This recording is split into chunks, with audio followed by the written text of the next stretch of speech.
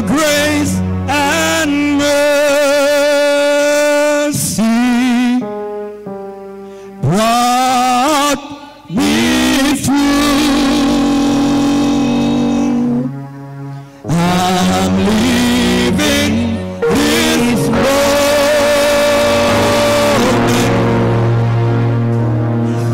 because of you. I want to thank you, Lord.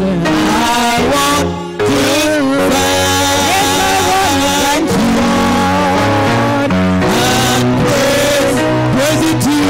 And I want to praise you, Jesus, for your grace and mercy brought me through. Oh, your grace and mercy brought me through.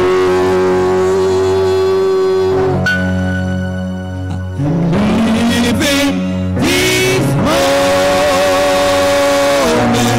only because of you, Lord. Because of you, I want to thank you, Lord, and I want you to thank you. I want to praise you, Lord, and praise you too. Your grace and your mercy brought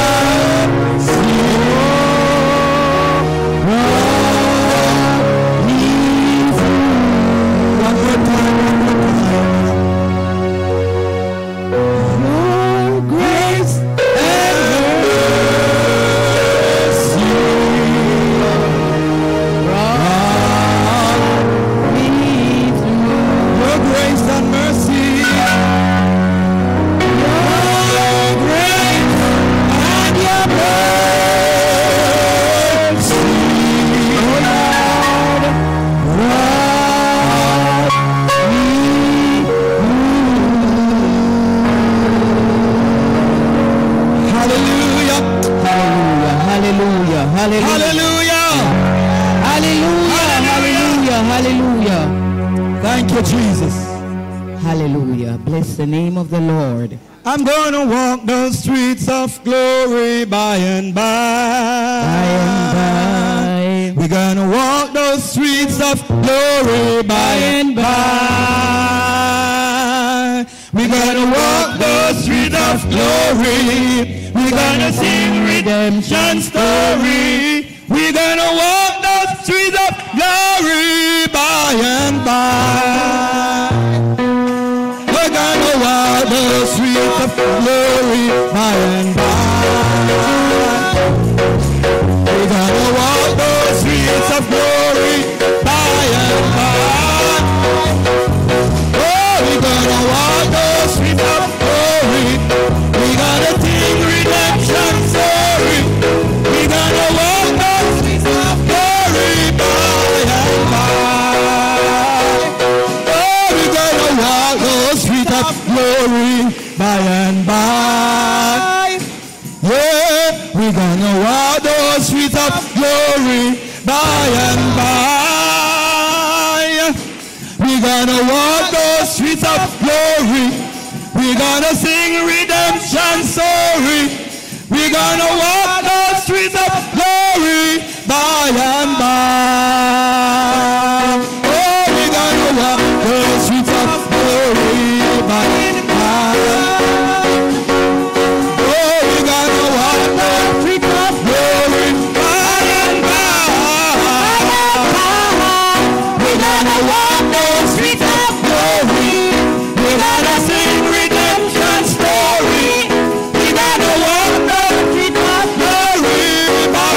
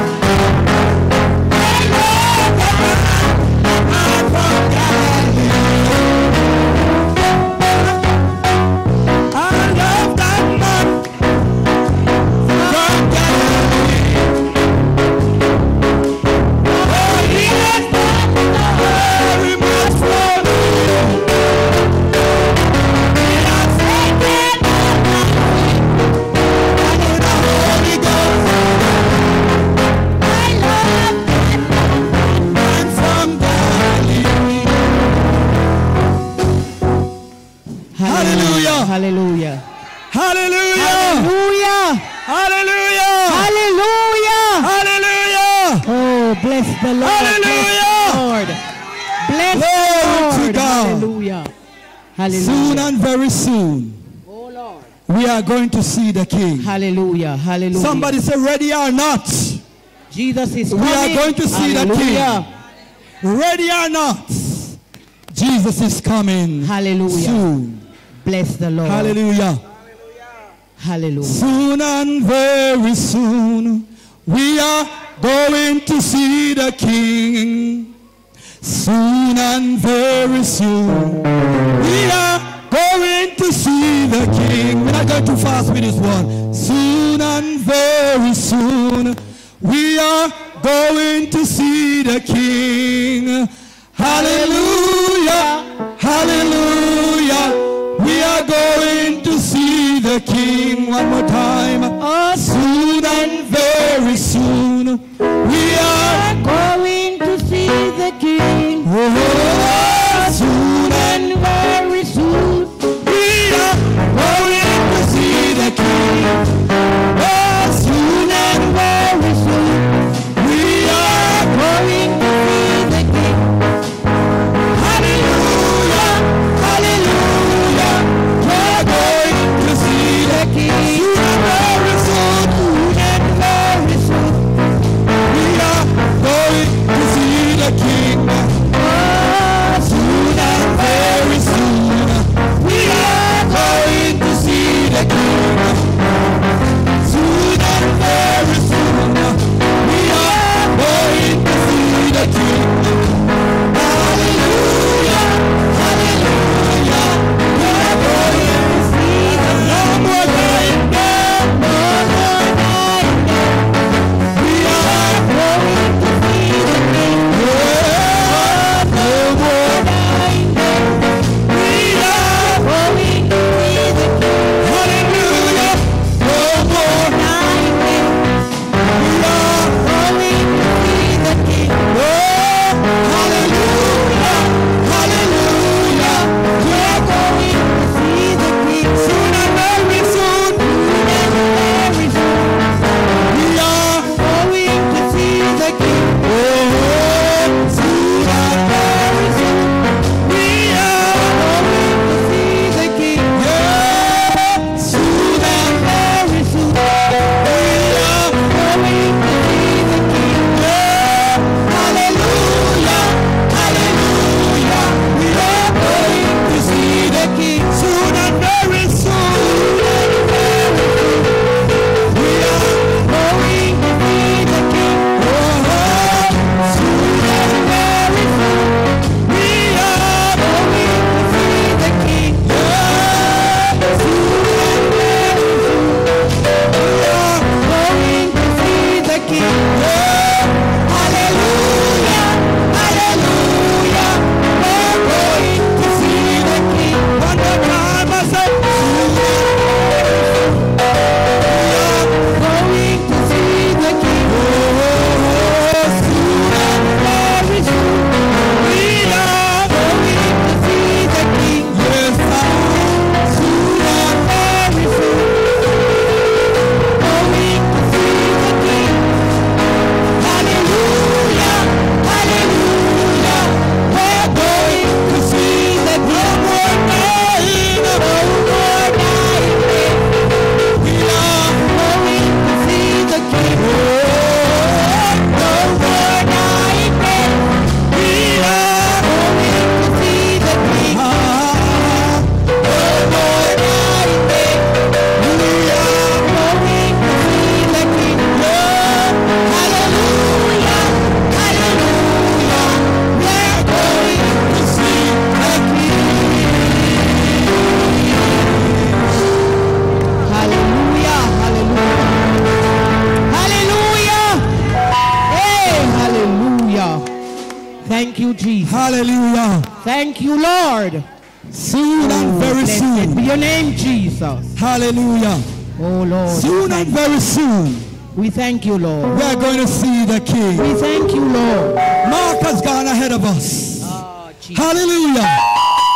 He's gone ahead of us to see the King. Praise his wonderful name. And so we are here today to worship and to give thanks for his life. Hallelujah. Thank you, Jesus. Hallelujah. Hallelujah. Bless And in the God. question it said, whether you're ready or not, Hallelujah.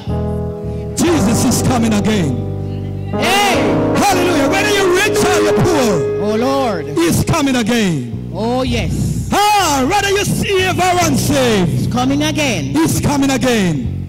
Ready or not, He's coming again. ready or not, He's coming again. he's coming again. Hey, he's coming again. Hallelujah. Hallelujah. And somebody said, you know, I've heard that all before. I've heard that many times before. Hallelujah. But make it today be the last time you hear it. Ready or not, Jesus is coming again. Hallelujah.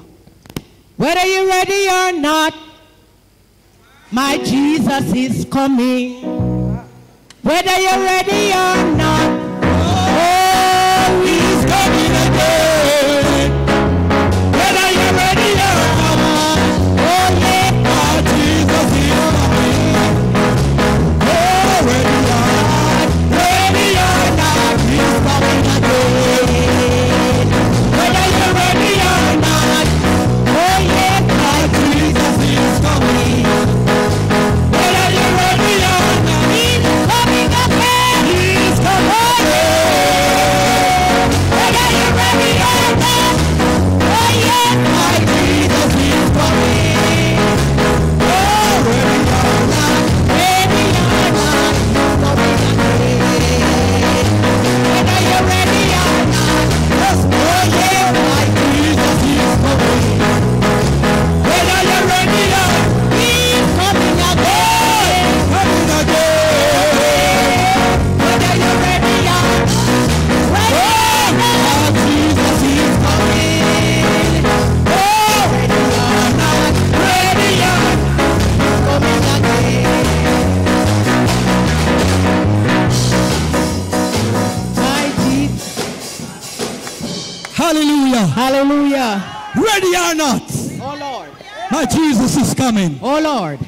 I heard good news about Mark. Hallelujah. Praise God. I heard some very good news about him. Hallelujah. So today I'm going to ask you to stand and we're going to sing this song. Please. Oh Lord, oh Lord, oh Lord, Hallelujah. oh We Lord. are celebrating his life. Oh Lord, oh Lord. Hallelujah. Because he's only sleeping. So I'm going to ask you to join us by standing if you Oh can. Jesus. Thank And we you, are going to Lord. really worship today. Thank you, Lord. In the beauty of holiness. Thank you, Lord. Hallelujah. Thank you, Jesus.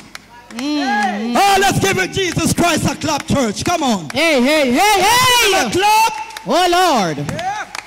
Hallelujah. Jesus. Thank you, Mr. Musician. Let's go. Hallelujah. Yes, go. Whether you're ready or not, my Jesus is coming. Whether you're ready or not, oh, he's coming again. Oh, whether you're ready or not, Ready or not, our Jesus is coming. oh, you're ready or not, Ready or not, he's coming again. Whether you're ready or not, oh yeah, our Jesus is coming. whether you're ready or not, oh yeah,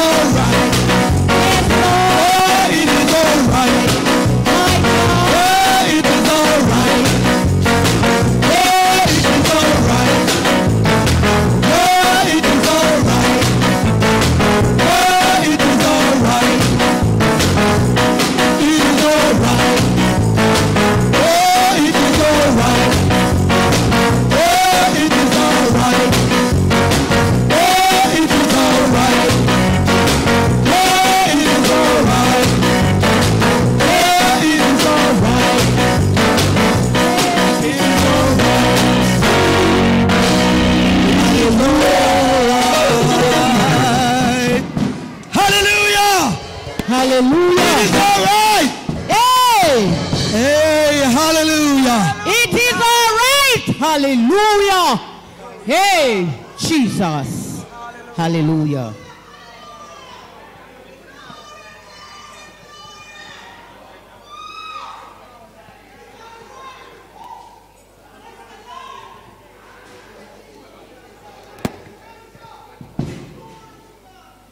Hallelujah.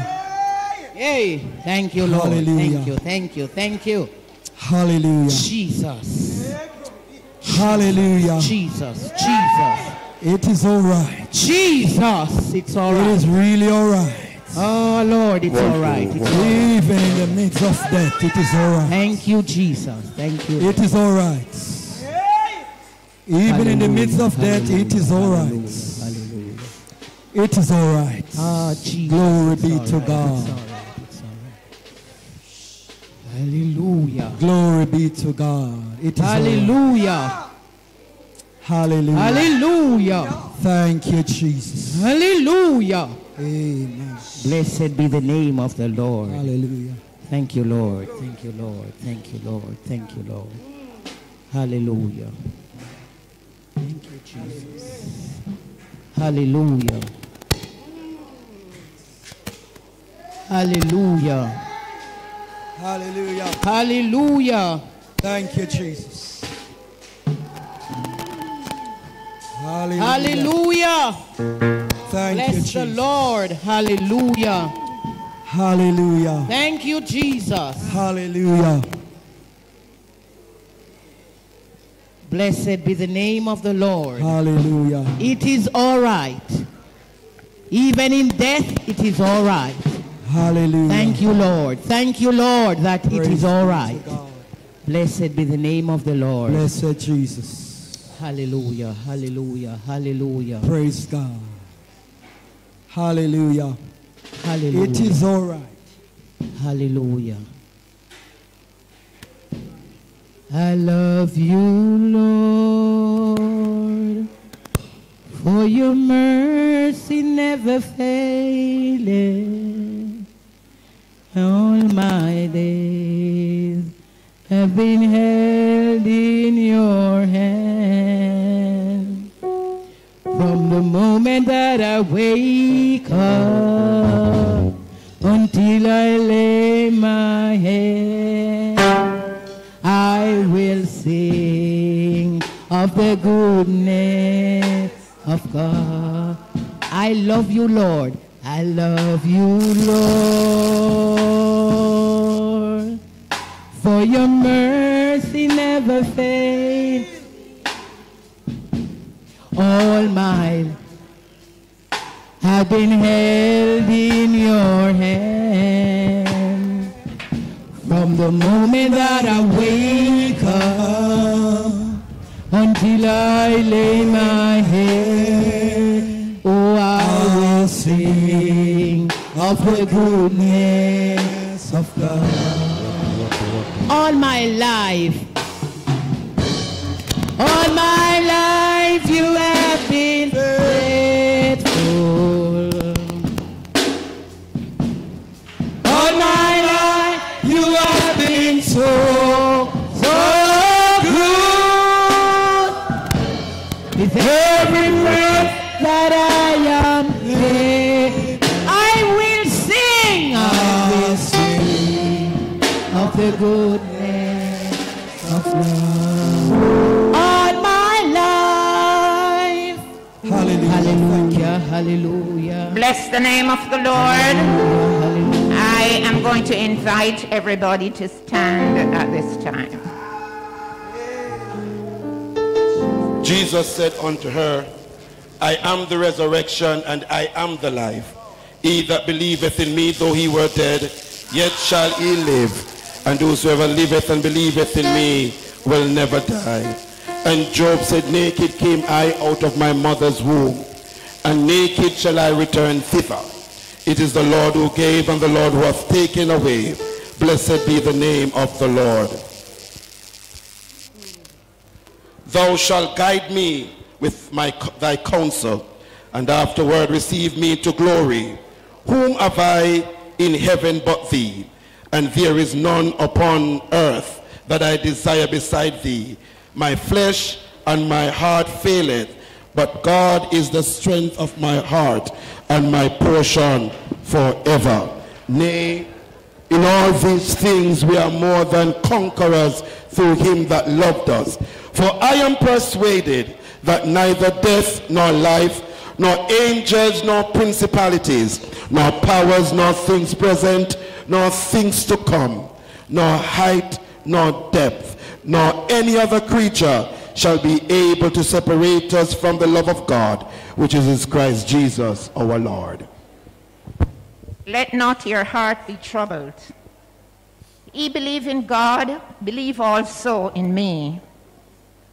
In my Father's house are many mansions. If it were not so, I would have told you. I go to prepare a place for you. And if I go and prepare a place for you, I will come again, and I will receive you unto myself, that where I am, there ye may be also. Brothers and sisters, I greet you well in the name of the Lord Jesus.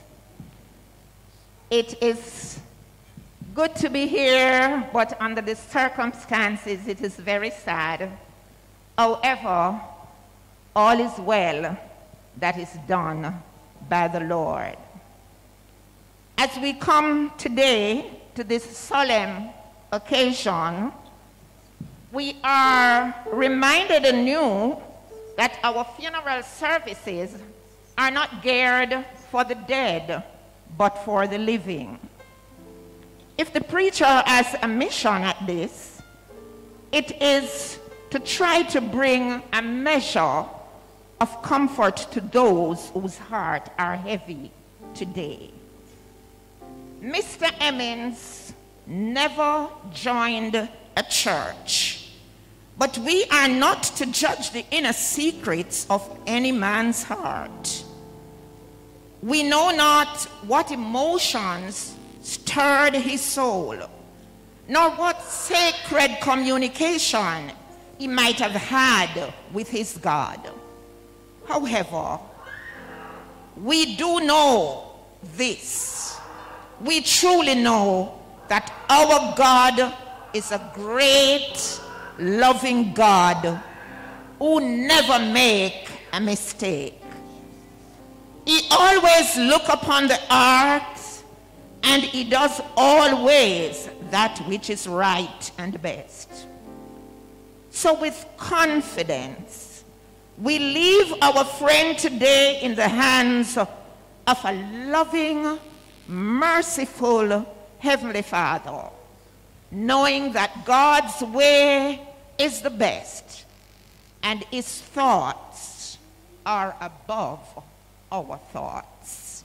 We will do the hymn from the program, "To Canaan's land, I'm on my way, where the soul never dies. My darkest night will turn to day, where the soul never dies." To Canaan's land, I'm on my way, Where the soul of man never dies. My darkest night will turn to day, where the soul of man never dies. never dies. Their friend there'll be no one, so there will be in us. Where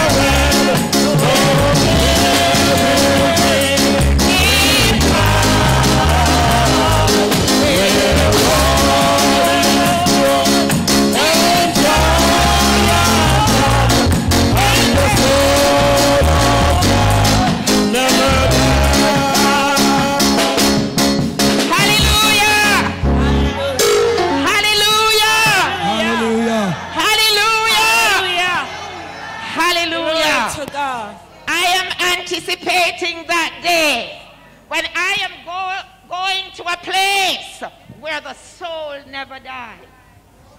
Do you?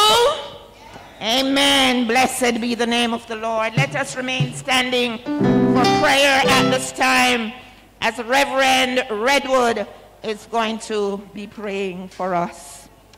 Amen. Heavenly Father, we give you thanks Hallelujah. today for your goodness. We thank you for your grace and your mercies. We thank you for holding the weather today that we can have such a sunshine. Lord, we thank you for the life of Mark that you have lent us. And Father God, you have chosen to take him back. I pray for comfort for the family. I pray for comfort for the friends. I pray that you'll strengthen them as they go through this sorrow. Amen. Mighty God, I pray that you'll be a fence around them. Oh, comfort divine. Only you one can do this. So comfort, strengthen your people, Lord, I pray. Bless the service now, I pray, in Jesus' name. Amen. Amen. You may be seated. Praise the wonderful name of Jesus. Amen. Now, sharing in this funeral service with me today is Overseer Robert Phillips and Reverend Jennifer Redwood. Praise the name of the Lord. And so we'll try to see how best we can get out of here. You know, this is Portland. And you know, if you come to Portland and you didn't get a good shower of rain, you're not really welcome. So we'll try our best to see how quickly we can get out of here. Now, a podium is provided at the bottom there for those of you who are rendering your items. So first of all, we'll have the first lesson. This will be taken from Job chapter 14, verses 1 through 14. This will be read by Abigail Hemmings' daughter.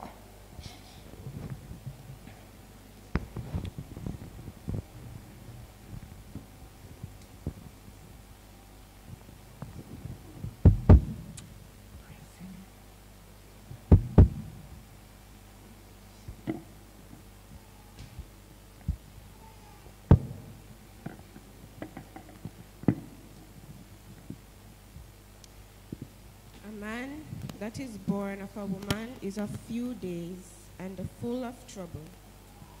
He cometh forth like a flower and is cut down. He fleeth also as a shadow and continueth not. And dost thou open thine eyes upon such an one, and bringest judgment with thee? Who can bring a clean thing out of an unclean? Not one. Seeing his days are determined, the number of his months are with thee. Thou hast appointed his bounds that he cannot pass.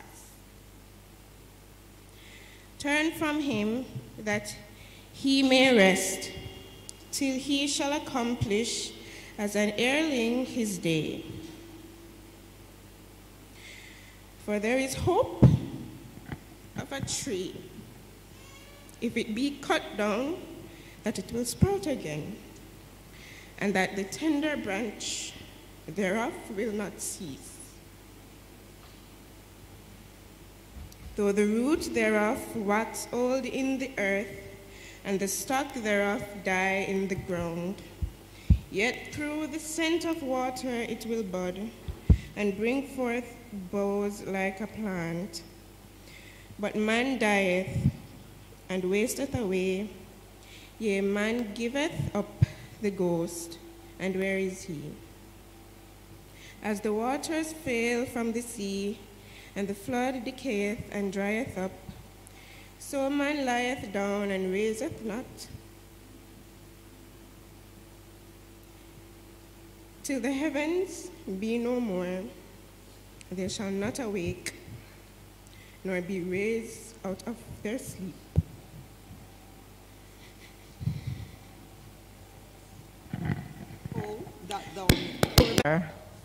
Reading for us today the first lesson. Man that is born of a woman is of few days and full of trouble. And that is saying to us, whatever life throws at us, whatever the situation, help us. We need to just go through with it, because we know we shall be victorious, because we don't have long hair. So whatever we are doing, let us do it to the glory of Almighty God. Coming to us at this time is the Port Antonio Baptist Church with a selection.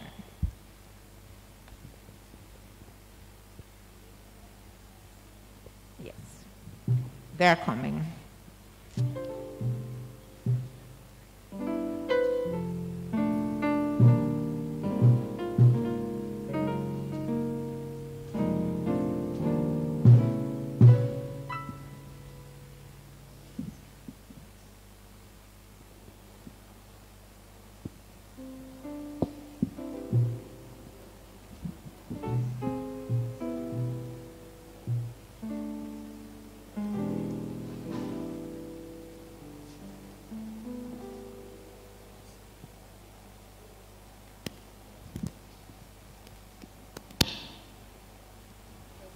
Praise the Lord, we are ready from the Port Antonio Baptist Church, and we are here just to sing and glorify the Lord. So long I search for life's meaning, enslaved by the world and my greed.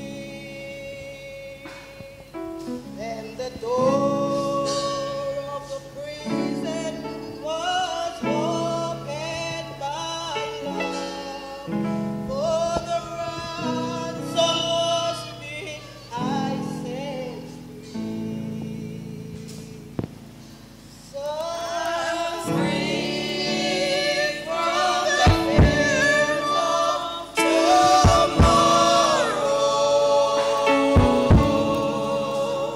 I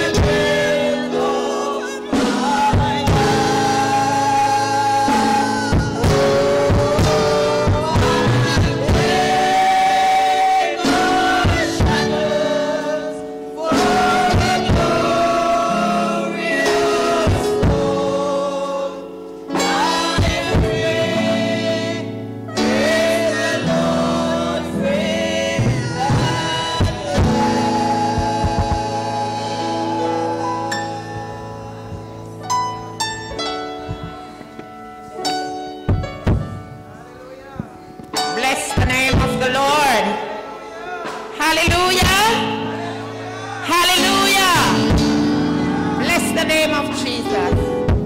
And I think Mr. Hemmings is saying, I am free from the cares of tomorrow. Praise the name of the Lord.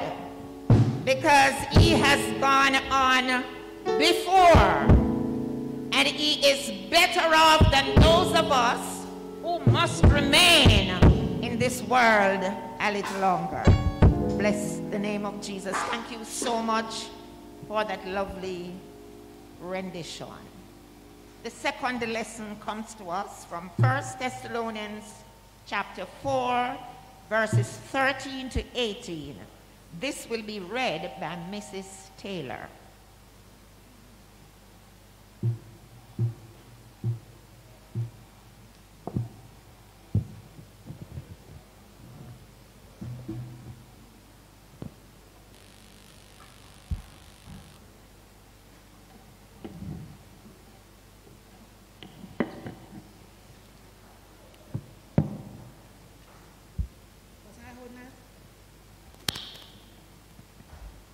I would not have you to be ignorant, brethren, concerning them which are asleep, that ye sorrow not, even as others which have no hope. For if we believe that Jesus died and rose again, even so, them also which sleep in Jesus will God bring with him. For this we say unto you by the word of the Lord, that we which are alive and remain unto the coming of the Lord shall not prevent them which are asleep. For the Lord himself shall descend from heaven with a shout, and with the trump of God, and the dead in Christ shall rise first. Then we which are alive and remain shall be caught up together with them in the clouds, to meet the Lord in the air. And so shall we ever be with the Lord. Wherefore, comfort one another with these words. This is the word of the Lord.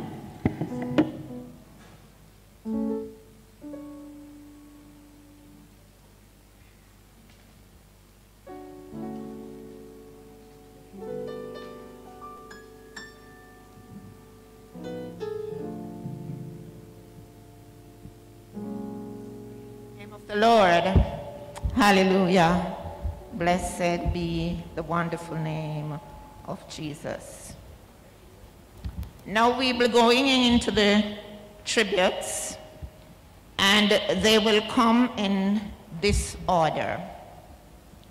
First, we'll have the Tax Administration of Jamaica, Portland, and then followed by Mrs. Verna Goodall, and then Shaquille Hemmings' son, and Mr. Coleman Smith, friend. Praise the name of the Lord. But just before the first tribute, I'm going to ask everybody to stand. Praise the name of the Lord. Hallelujah. And we are going to do the chorus. Better days are coming by and by. Everybody is crying out for what is happening in the world. But you know something? We are anticipating a better day someday. Better days are coming by and by, when we reach the city in the sky.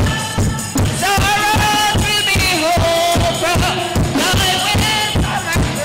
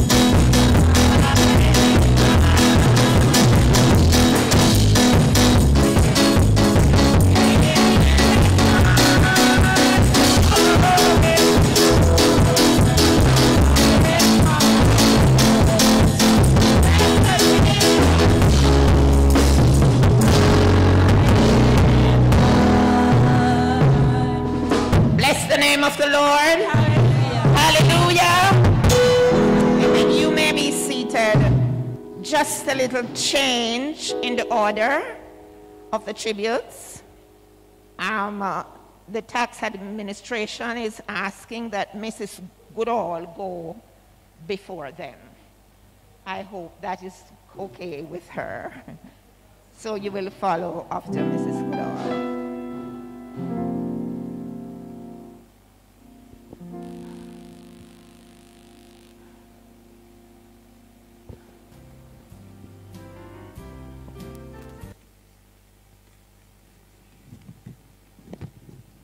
Greetings, everyone.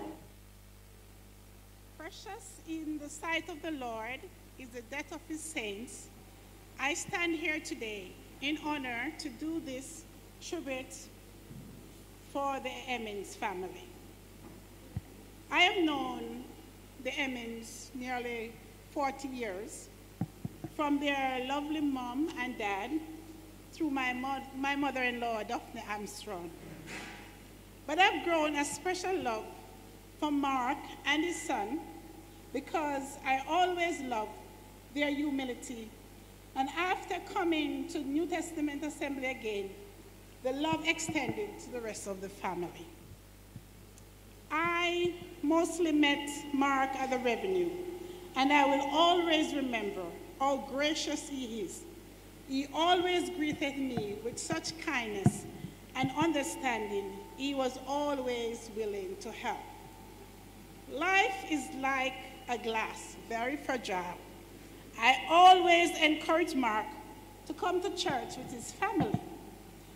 I would even say, Bob, come sometimes, so you won't be alone. Then he would tell me, I prefer to go to my foundational church. So I kind of give him some rest. But every time he visited, I was always excited for him. At the end of January of this year, or early February, after he came to church and after the end of the sermon, he came to the altar. I took his number, but didn't get to speak to him. While I was abroad, I took a book that I was reading, and I saw his number in the book. And I said to myself, as soon as I come back, I'm going to call Mark. Only to know the same weekend I was here, he was in surgery. When he came out of the hospital, a few days, I think, afterwards, Mish called me one morning and said, Mark asked her to take him to church and asked that I be there. Unfortunately, I couldn't make it the morning. But as Christians, we always sing, lead me, Lord, I will follow. And so, that morning when I did not come, my conscience gave me a hard time. So during the course of the day, I called, I said, Mish, is Mark still there? Can I come? She said, no, he already left to his mom. So I felt hard on myself. But I am glad I did make it in. On the 23rd of May, which was my birthday, I decided I have to see Mark today. So, being a public holiday, it was very hard.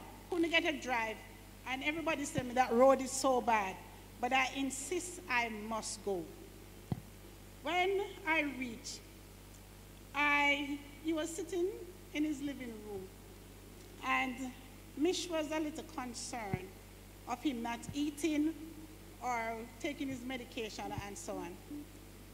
But on Mark's face, it didn't show as if he had under any stress or anything, but he only make some expression on his face when he is trying to belch or cough. And I shared an experience with him that he could try, because he said to every time he was having something to eat, his stomach was upset. So I shared my little experience with him, and he did what I said, and then he asked for the rest of his food. So we and Mish started to laugh because we were laughing to say that what Mark just had was nothing to what he always have. So anyway, after he finished eating, he went to lay down on the floor. So I went down beside him and I prayed with him. And we part then. He didn't look nothing as if this was the last time I would have seen him. But on Tuesday, that was Monday, and Tuesday evening, I called Mish and said, "What's going on, my girl?" And she was again concerned that he was showing up and she didn't like what is happening. But she get whatever she had to get and went home. But in the end of the day, probably about 8:30 in the evening or to 9, I was restless. I did not feel good in my spirit. So I text in the group, the church group, and said, we must at this time lift up to God the Hemmings family, especially Mark, not knowing that at that same time, Mish was getting him ready for the hospital. I fell asleep, but the next morning, my daughter called me to say, "Mom, did you hear that Mark died?" I said, "No." I started to call Mitch's number. I didn't get her, and I realized for certain this was true.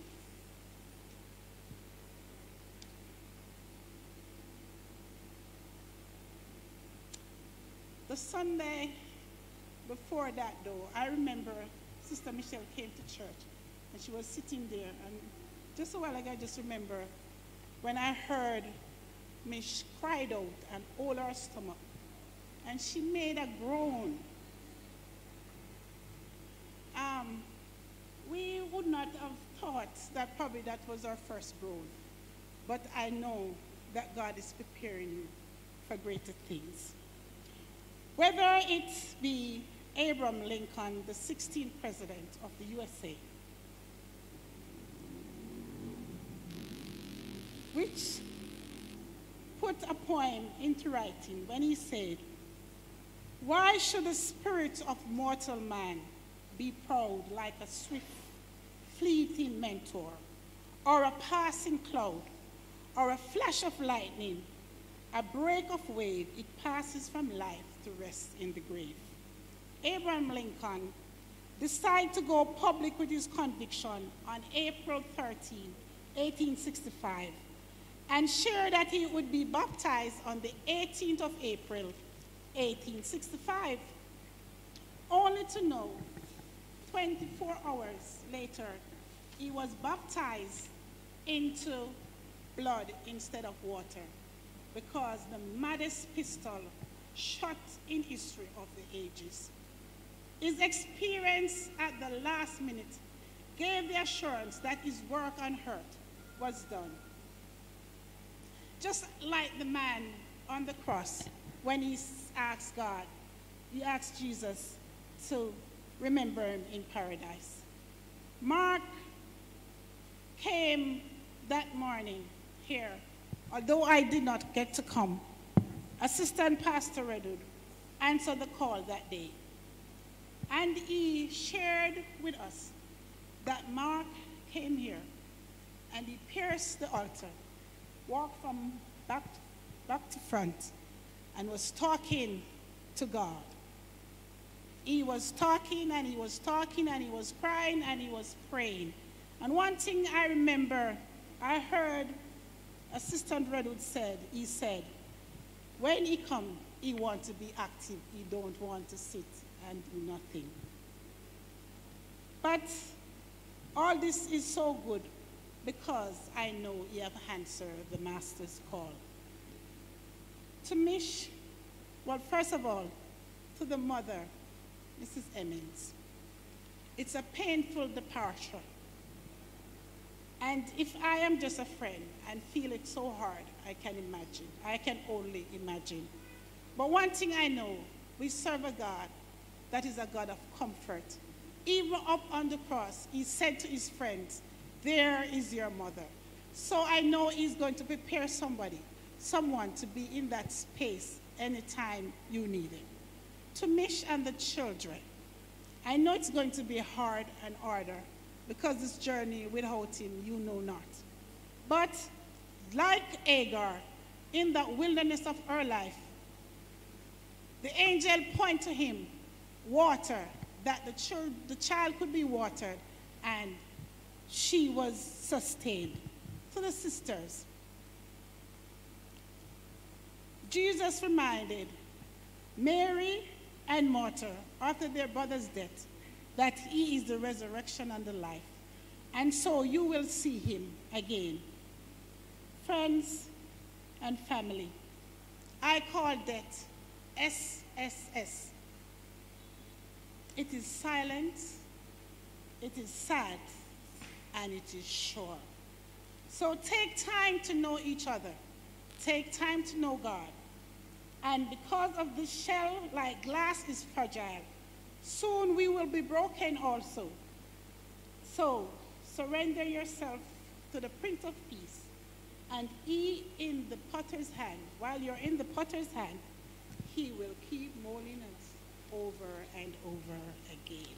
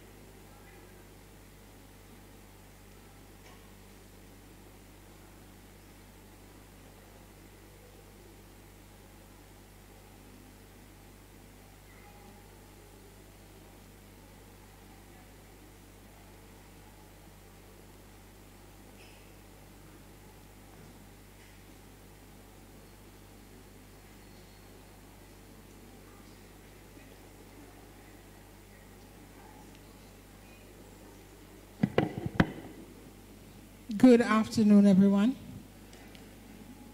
We are a very large family representing Tax Administration Jamaica, and we will have our group from the Port Antonio office sing. I will do a presentation on behalf of the Commissioner General, and then we will close out. So may I invite the choir to come.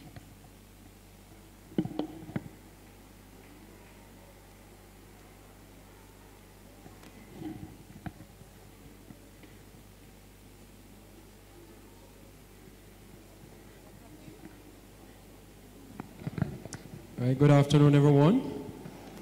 While we prepare to sing, I just want to take this opportunity on behalf of the Tax Administration Port Antonio to encourage the family of Mr. Hemmings to be strong in this time. Hope is not yet lost. We still have hope once there is life. And so we want to sing this song for you as a means to encourage and to give you strength.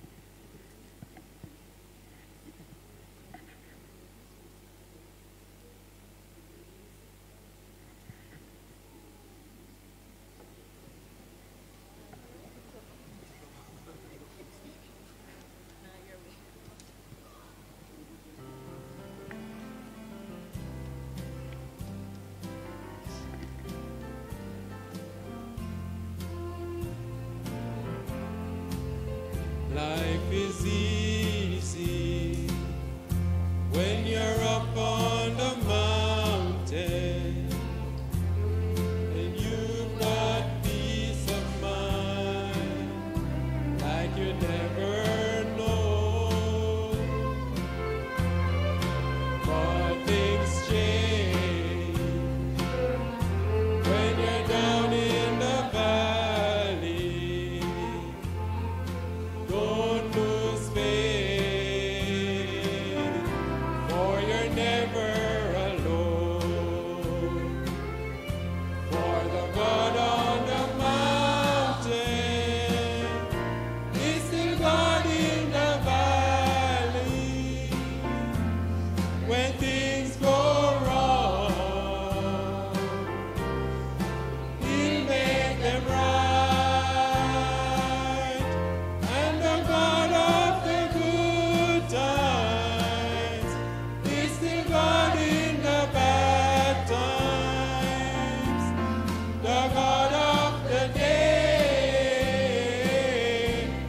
still God in the night.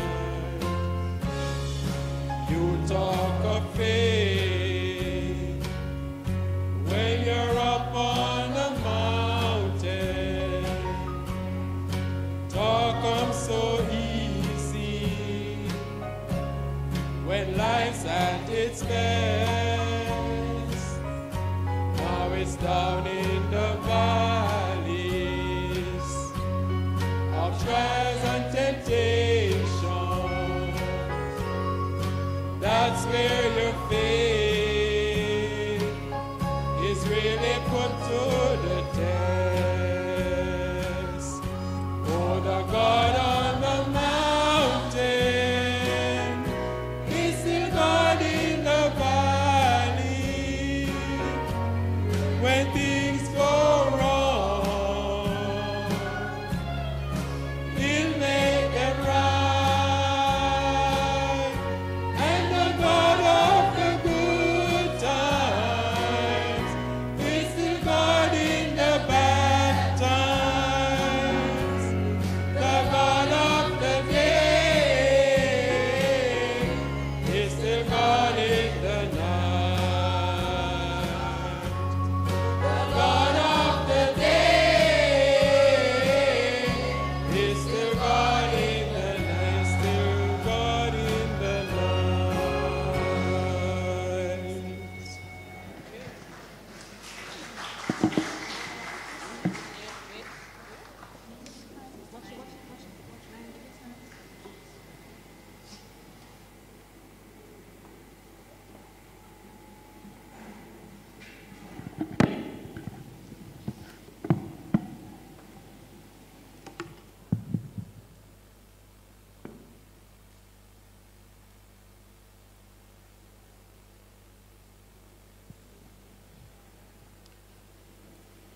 Members of the clergy, family of Mr. Mark Anthony St. Aubin Hemmings, fellow co-workers of Tax Administration Jamaica, friends and well-wishers, greetings. My name is Venice Erskine Carr, General Manager for the Tax Administration St. Andrew, representing the Commissioner General and staff at this unexpected place. The Commissioner General and staff extends deepest condolences to Mark's family and friends, including his Tax Administration Jamaica work family, especially those at the Port Antonio Tax Office. It's so interesting that I took up this position in January of 2022, and I met Mark for the first time in March. I never thought that would be my only meeting, as I never got a chance to see him again. Mark worked with this organization for the past 32 years.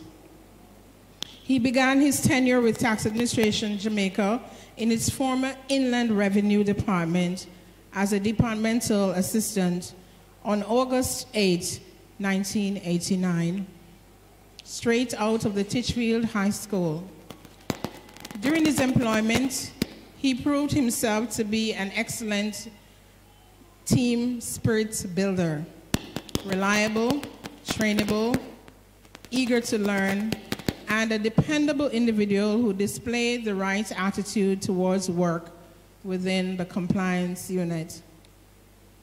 Mark was described by his first supervisor in the authority as a person who exhibited the maturity that allowed him to be versed in the general knowledge of several positions in the authority.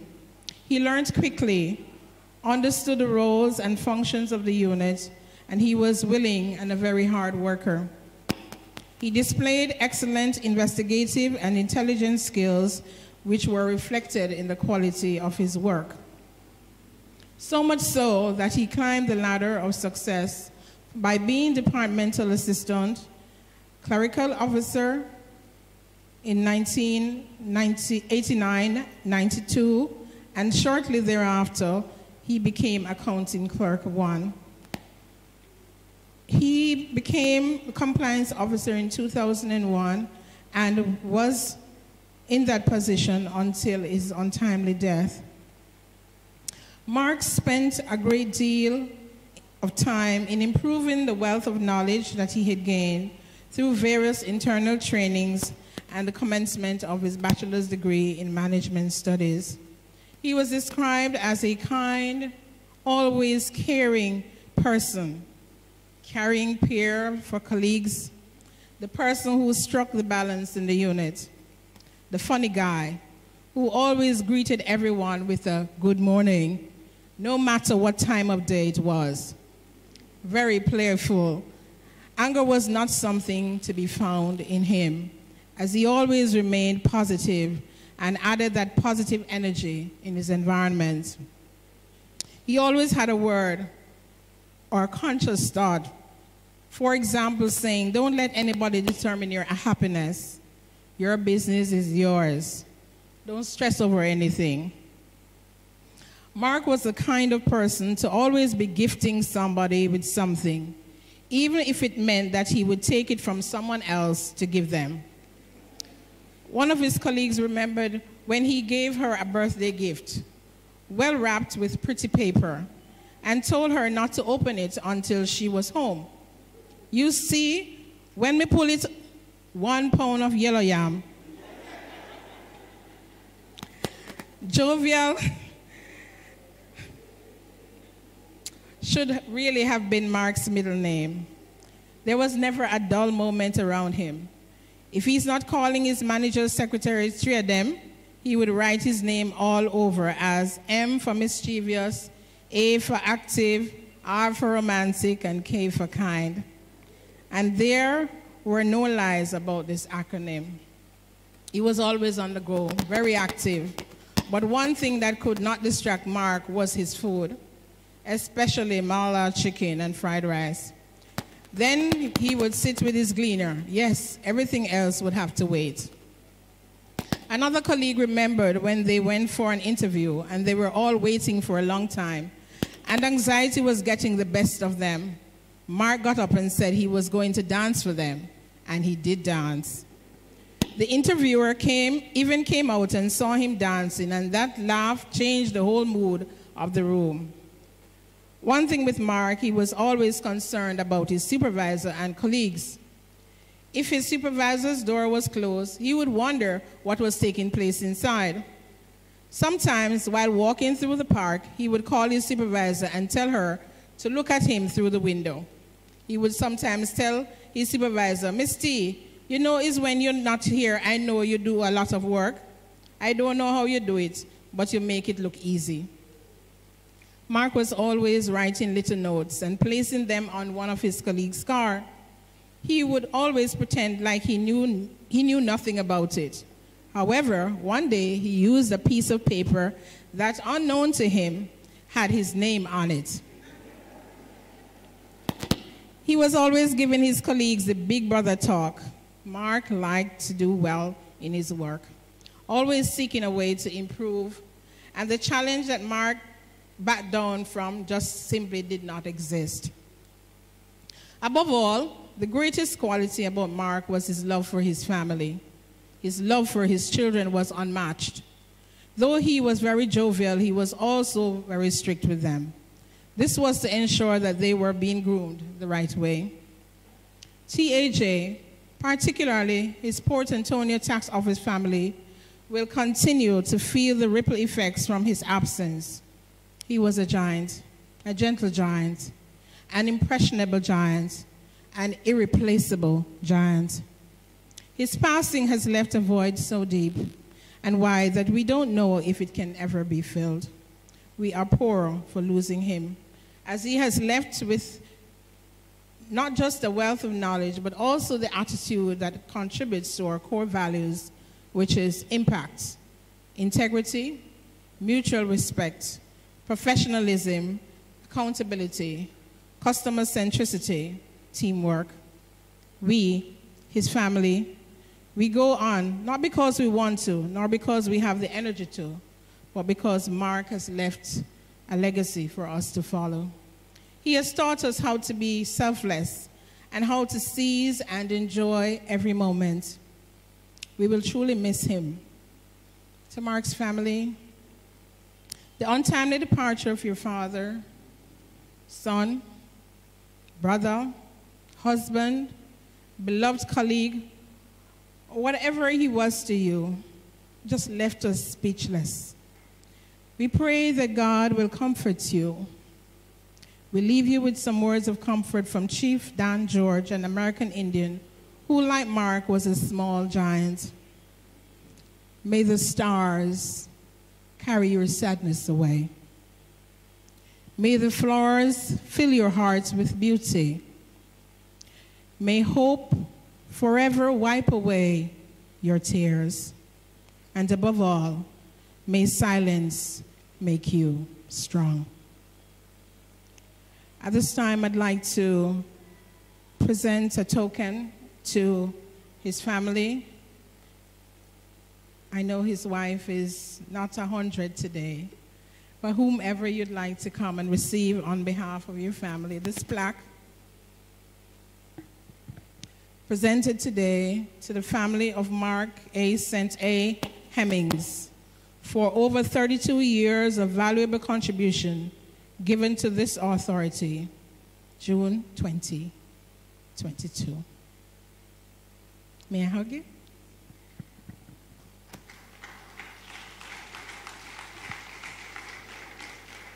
And this token of flowers.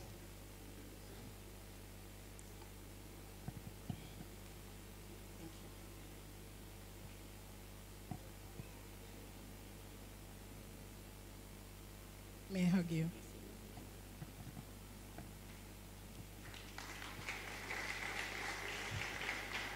May the blooms never fade, and may you always remember that even though Mark is not here, we are here, and we will remain family. Thank you. Love you.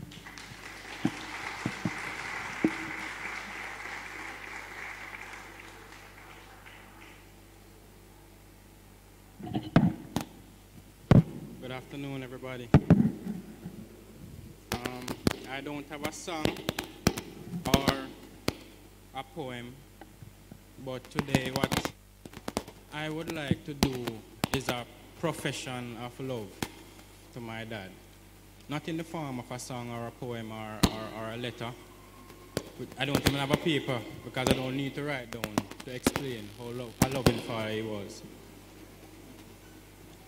I often tell people that I never know if I take taxi until I'm like 10th grade or 11th grade at high school. Every single day from basic school, go straight up to 10th grade at high school, my father bring me to school, pick me up. Every single day without changing, nothing changed. Like it was just, I tell you, it's hard to explain.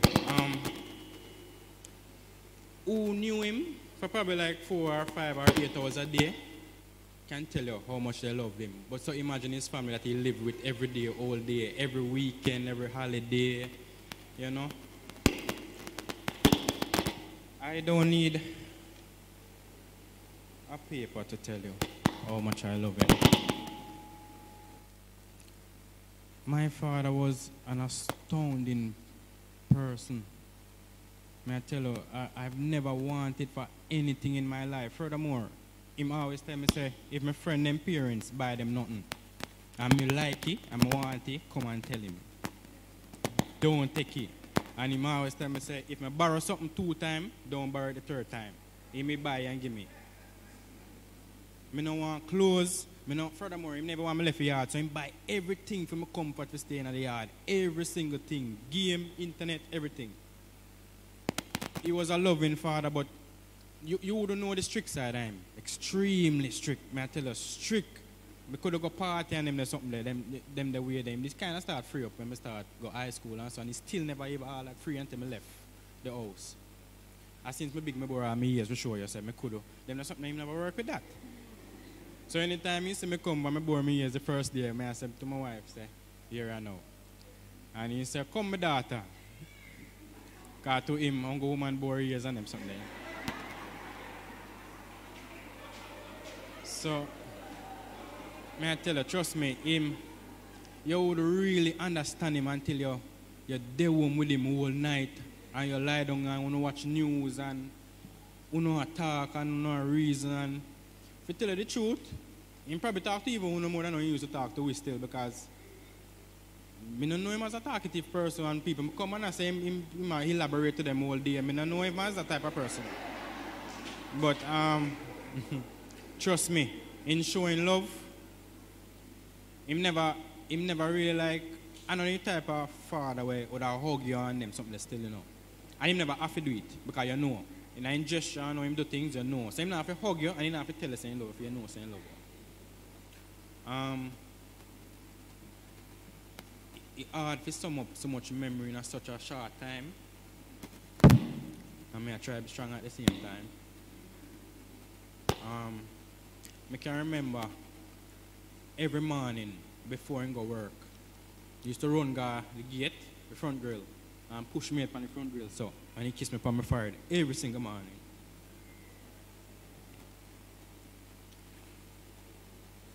I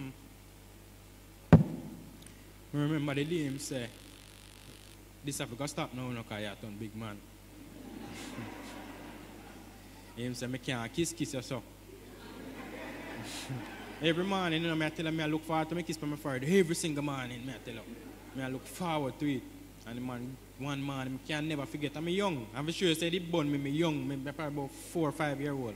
And remember, when he said, Keely, no more kiss. Yeah, I get big. And I say, all right. I say, all right, I don't say nothing. Me never, just always stay. We never really tell each other, so we love each other.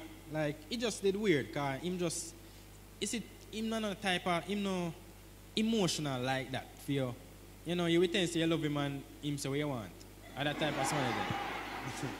So, but me, honestly, me feel good for no say, before he get sick, one day, me down at the farm and he come look for me.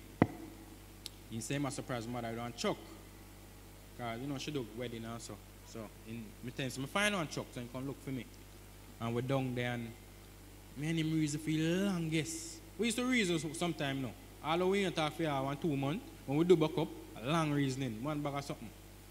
So, at that point, me tell him, said, old man, I call him. So I say, old man, you have to take a better care of yourself and them things there, you know, and you have to eat better. And I live at St. Mary. Him live here, so him did look forward because we did a plan, say we go. Him did help me, we did put together and make one house for me up at the yard. So him did look extremely forward to that. It breaks my heart for no say.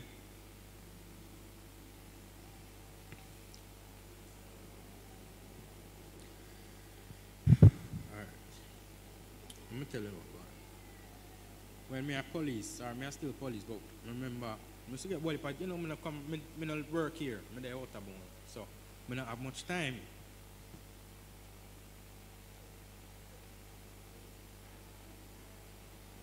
Just give me a second.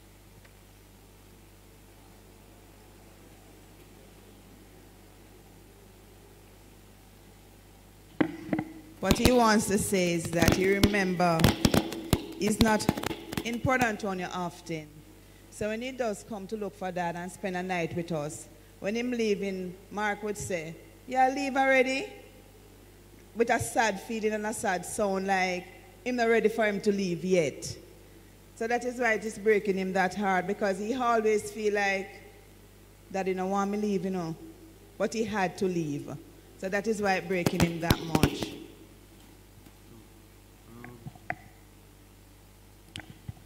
Yeah.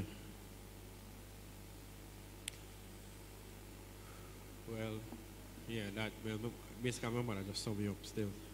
So basically that, him used to say, yeah, go so quick, or when you come back. I couldn't tell him, because I don't know when I come back, because I have things I do. And you know really, I pre-say, I last a year.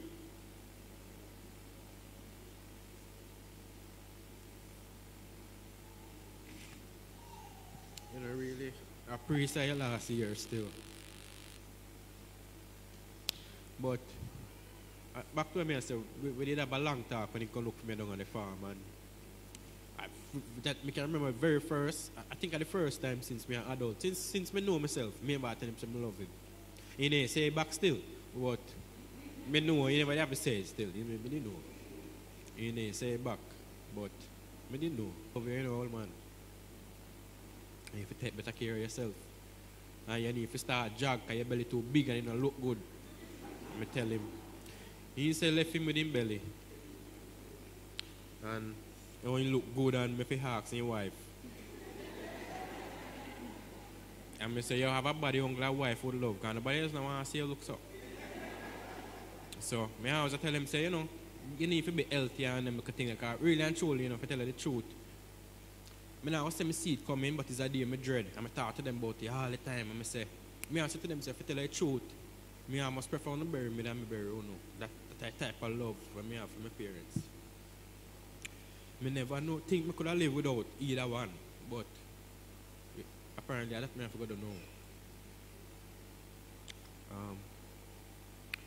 I tell you, for me old man, who don't know him like how we know him. Say the man come like clockwork. Me there at work. When me there at work, me can. Me a police. I talk about my father. I talk about my mother. I feel my people them there.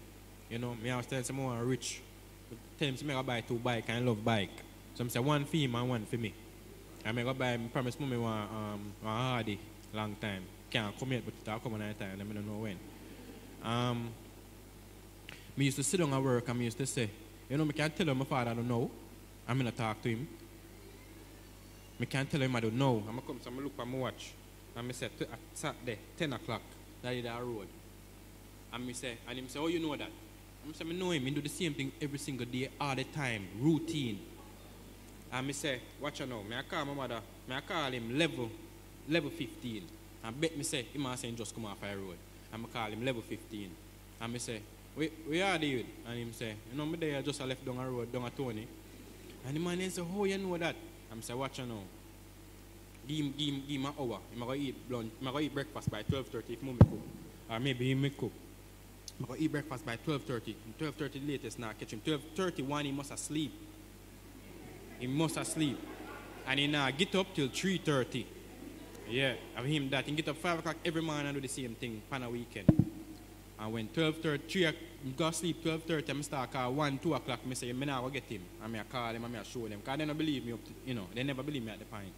And I call and I not get no answer. I say, all right, I call him about 4 o'clock. I call 4 o'clock. He answer. I say, where there? Put the phone up on speaker. I say, I'm there asleep, man. And then them laugh at me. I say, the man routine, I tell you. So, after that's the argument done with them, but me know when you after 4 o'clock, he can go to the door. He not nothing to do in the yard, but he just walk and he love going like him to do hard work. So he not do no work out there, But we all look through all the window and he run back and he splash up his face with water and come round in front. And Mummy, I say, oh, you wet so? You see me I work hard. May I tell you, say, the house never dull without him. Anywhere we go, never dull without him. Anywhere we go at all, never dull. Mr. The man, we see a complete stranger. And wherever we're there, any office anywhere, everybody there will laugh. May I tell you, I him that. We have a whole lot more to say. I will keep on too much longer. But trust me, he will be surely missed. The love where him give show me and my little sister them. May I tell you, say, when I tell people about that type of love there, them say, yo, you're lucky because I never know my father.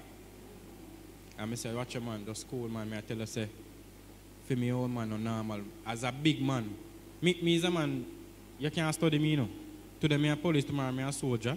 And then I go on a foreign, and then I come back. And me that, him did understand me. He never like he still, He never like say, me no stable, and me I do a bag of something. He never like that. He never like say, me left for police work and gone to farming. And what make me feel good though is when me I go back, when him did sick, can you always say, well, I cannot go back, I cannot go back. I say, I can't do that right now, Daddy. I can't reach out to that. I can't take care of that. Oh, I want to take care of I can't buy when I want to buy out a police pay. I have to go borrow a loan and pay a loan for the rest of my life. I can't pay buy nothing with that. So I buy a big farm and I run my farm and I plan everything with him like. In my market, I plant with the people I want to buy out a road. No. I plan with him like he can eat 1 acre melon. So I always make sure I plant melon or I plant something where I can load up a van there and bring up a yard and eat. I tell the man could I eat. I tell the man, you give man 2 melon Saturday and the man call you Monday. I say that the 2 melon done already. I talk about some liquor melon, I talk about some 30 pound melon, you know, man. The man glut down the melon them in 1 weekend, you know.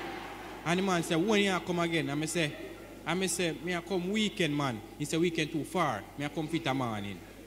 I say, come fit. Me I tell her the man never normal, me I tell her, man. Trust me. Him never normal. Me take pride in him as my father. Me I tell her, I would have never change him for. Me say, if a man come now and say, this man is a billionaire, pick him or your father, who you want to be a father. Me want my father, I don't want him. I don't want nothing from him. Because I tell her, say, the attributes and ethics that man bring down to me.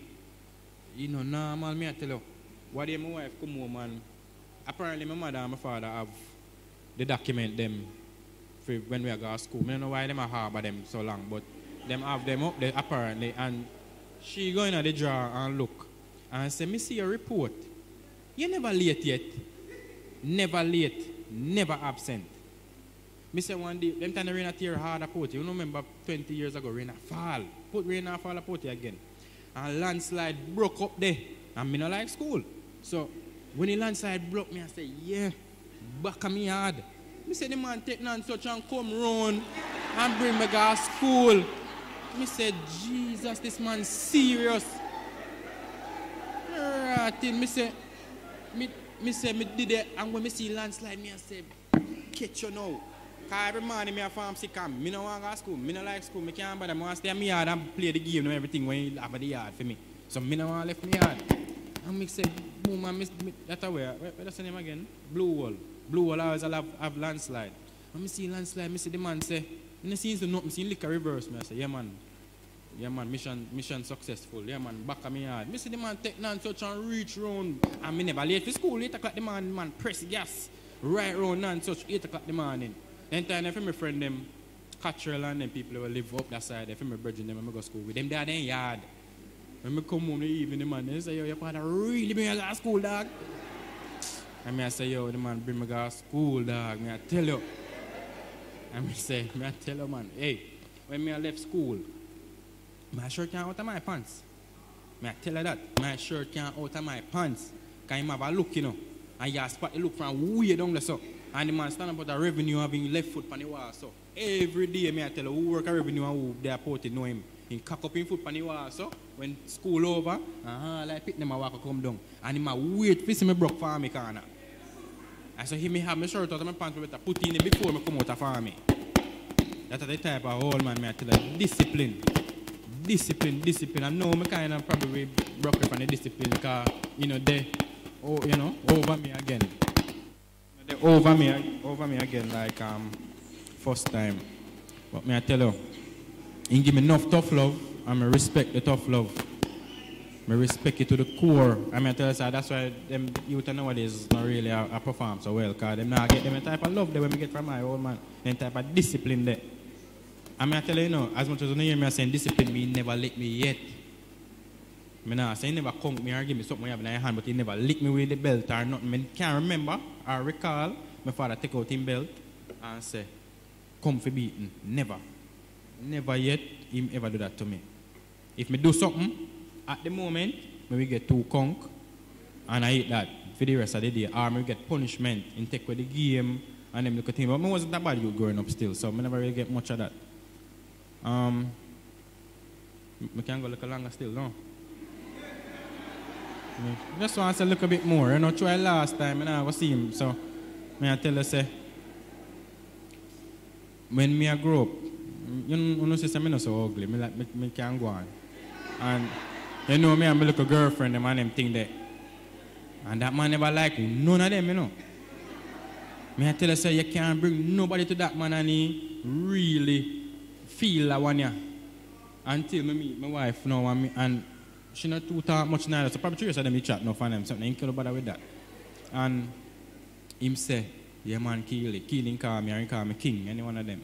And he say, Keely, yeah man, me like that one, yeah. Me like that one, yeah. And then I'm married. When I'm married now, he say, congratulations man, it a go rough, you know. I tell him I go round, you know. It a go rough, but no give up. Like a man literally tell me that, you know, it's just so shocking, because I never expect him to say that none at all. We married on his birthday too. He might go greatly miss man, me I tell him. Greatly miss me. I tell her, say, I could have go back. Yesterday, I watched a slideshow of them and I said, I could have go back to any one of them time there. Anyone. And start over. But I literally just start over. I tell us, just have the time there with him again. Enough time, sometimes our parents do things and growing up as a teenager, you're rebellious. You argue and them little thing there. I mean, my mother always at it, you know. Because she love cuss and me love cuss. I mean, always a cuss. Every day, he say me a mama man, you know. So, my father come to me one day and he say, King, and he always a reason with me. And he must say, oh, why make you so hungry? You can't argue, the mother say, you can't say nothing. You just never hear me. Up to now, I can't say nothing. I just always have to say something. I don't know. I just can't do it. He come like, I don't know. I just can't do it. And I never try to change. But him counsel me. Him talk to me. Him keep me on the right path all along. I no smoke. Them the time I never did that. I don't smoke now still. But I never used to smoke weed. Depend on the corner. I not drink. Because, not that I couldn't. I could have hide and do it. But the respect I have for him, I don't want nobody to tell Daddy say, you know, I see a youth run us with some youth a smoke. I just never want that because to me, the respect when you have for him, when I have for him, is greater than that. I don't beating me and run from the game. I just the mere fact how him going to look for me when he hear say, I do certain things. That's why when me a police, I don't go around, I don't take people money, I don't do nothing. Because I'm well known, you know. I tell us when me there, a foreign, a film name me use get work, you know. You would have never believe how people know this man, I tell you, you know. Florida, New York, anywhere you're there. If you buck up on a Jamaican man, it's either him and him used to play football at town or wherever, and they respect him. Once I show them a picture, I say, yeah man, no bad football this from Portland, man. Yeah man, and so all I work them I get, a foreign. I feel name me have to use. Because they don't know me. They don't know me from nowhere. I have to say a scooper. I'm a scooper youth man. Be that me tell them. I'm a scooper youth man. You know scooper. And then as someone we get through with bully or something.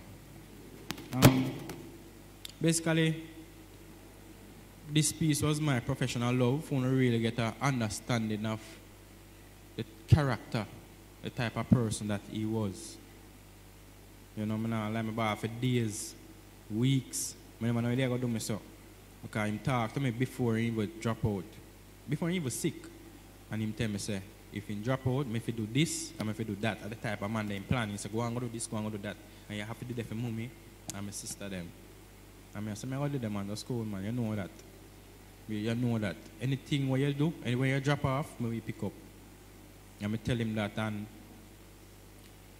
as I said, I'm going to finish with this, will give me some sense of closure to the whole matter. No, I'm not finished yet. I'm going to tell her now, man. Hold on, I'm going to tell her now. I'm going to finish with this now is that when I did, as I said, I'm Orthodox. I resign and I go back to work and I all over the place. And when I did resign, I do farming a couple of years well. And I have restaurant and I do my thing. I do my little hustling. I try and make it. And when they call me when he's sick, they say, Mr. Hemmings, you would have come back to work at a police work. I kiss me teeth and I say, no, I'm not depend that now because I say, my old man sick and you know not come time me down. I tell her that, my old man sick and I have to do you every day. And you not stop me. Franco, you not if you queen of England go to stop and put you on the roads and stop me. Franco bring my father go you every day. And them say, all right, go here sometime then, no? I say, all right, give me about 2 weeks. Because after 2 weeks, I'm going to go there home. And give me the 2 weeks. And Still I wonder if I go, because them I got time me up, man. I now get to go look for him every day and them thing that again like what I want to do. Them I got time me up bad. I can't manage to drive from Boston and go way away every day and I can't. So him said, he stick me up now. So he said, if you don't go up Monday, don't call back my phone. And I said, all right, daddy. He's sick and I did vulnerable at the time. And he said, don't call back my phone if you don't go work Monday. I'm going to go work Monday and call him and he talk to me good. And he said, yeah, man, that more. Yeah, man, just stay night a little bit. And I've stayed favor, I know, stay night. Good talk, man, him up on the phone. And it's sad for no, so Monday I go work and daddy there 2 days after that. He give me a little clue, a bittersweet, because I do what he did want at the end. And I feel like when he go, you know, say, you know, for me, no stable if rain come, my crap white out. So he knows that I have a salary and everything that come in. So I feel like him free up himself, this or no. Honestly, I feel like him just did really want to go still, I tell you the truth. I feel like him free up himself because he insists I'm going back to work now 2 days after me say. 2 days after me I thought him good. And he said, good, I'm glad that me did really want. 2 days after that thing gone. So, that's my 2 cents. And thank you for being here. And thank you for sharing memories and such. So, yes.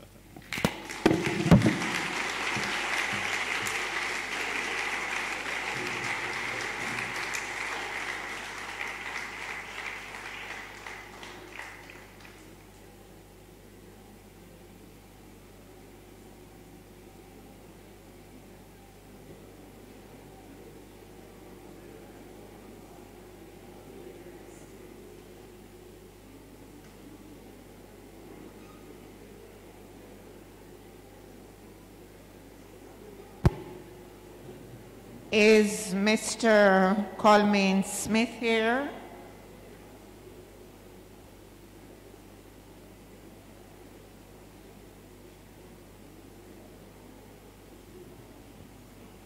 Mr. Smith, are you anywhere? Sir, use the podium.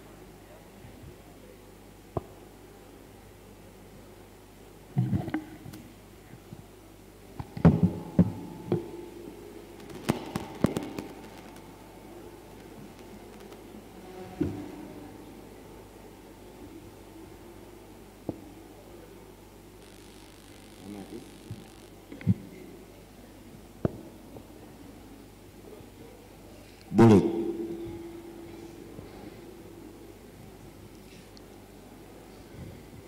Ladies and gentlemen, please don't feel that way. My voice kind of little one way because I was, you know. Anyway, my name is Coleman Smith. Everybody know me as Pal. Who don't know me? Anyway, I heard everybody talking last night at the thing, and probably I wonder why I'll never say nothing. And I said, oh, I scoop a brother, and he not say nothing last night. But me know say Michelle did set me up, and they want me to talk today. So, I'm going to 3 scenarios, because I'm not going to stay too long, because I'm kind of emotional right now. Anyway, I was going to Titchfield with Mark, and me and Mark and Andy Canicle. Everybody know we travel part together. So Andy used to play football, Scooper used to play football. I'll not play nothing, but everybody know me. So 3 scenarios me are going in and left, So Scooper come to, because me know everybody. So Scooper come to me one day and say, Super.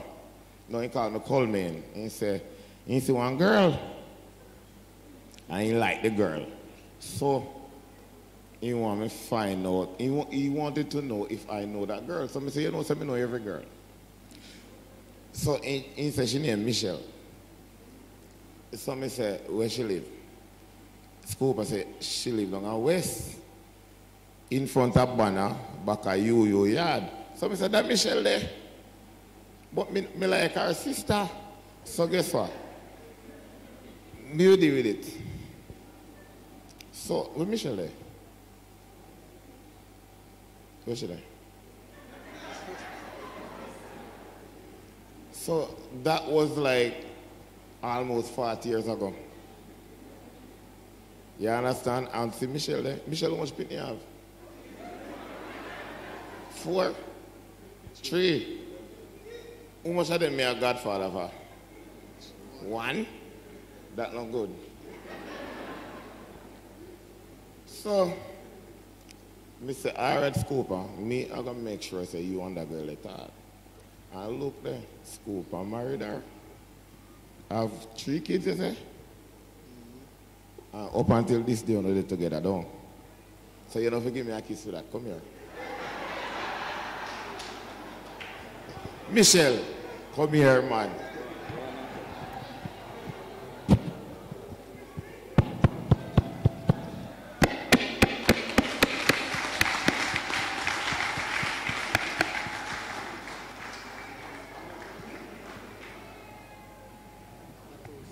I want that. No, ladies and gentlemen, boys and girls, congregation, I cannot tell you all the scenarios. That even Michelle Bex with me can't talk certain things. But I get on next one now. I was living in Red Hazel and Scooper live out west. So my girlfriend live out west too. So then time that we don't have no bicycle or nothing like that, so me have to walk from uptown, go to Bumbrook, and then when we done talk to Maxine, where the whole I want to know I'm my girlfriend, ex, me have to come back, past Bumbrook, past Cooper Yard, and walk go way up already, so, and every single night. So here's Cooper now, Al, me don't know where you're going to go Maxine and do a night time, but when you pass back Bumbrook, come run on my yard and make sure you get something to eat. Because me don't know where you're going with Dog Bumbrook. But every time you pass, Jungle Gully, that's the name? When you pass Jungle Gully, come round there, so guess what Scooper do now? Scooper make me walk through the gate. Mr. Engineer?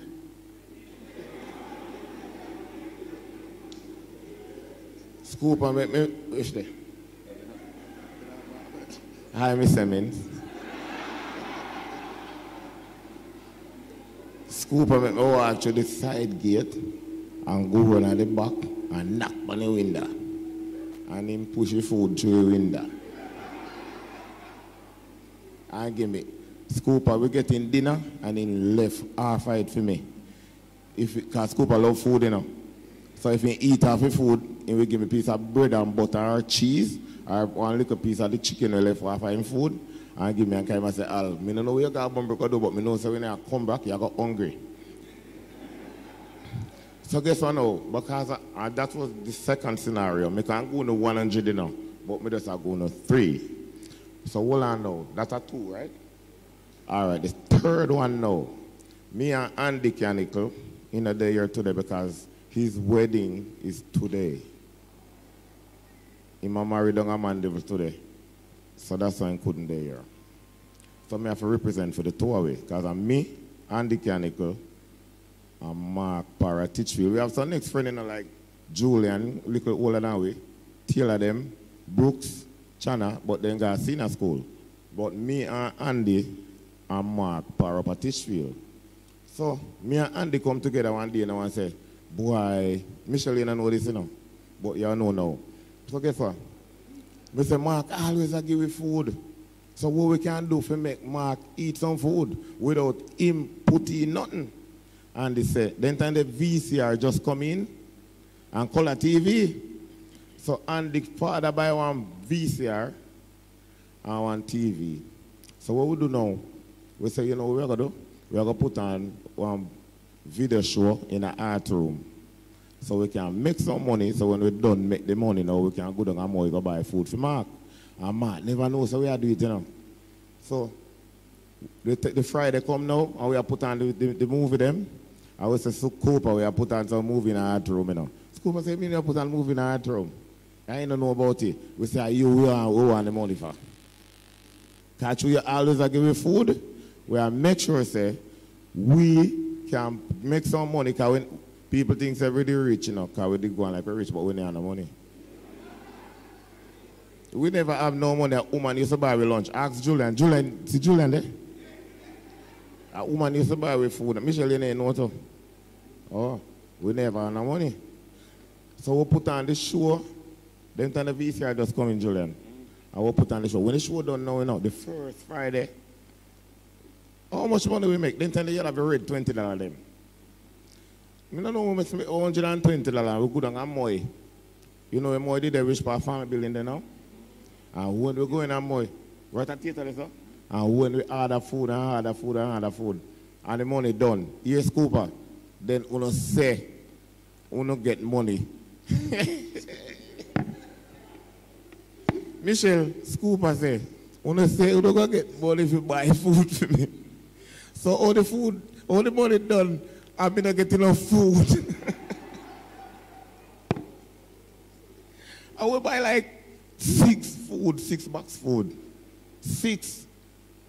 Me eat 1, so you know how much left? 5 left. Right? And they eat 1. How much left? Scooper eat 4.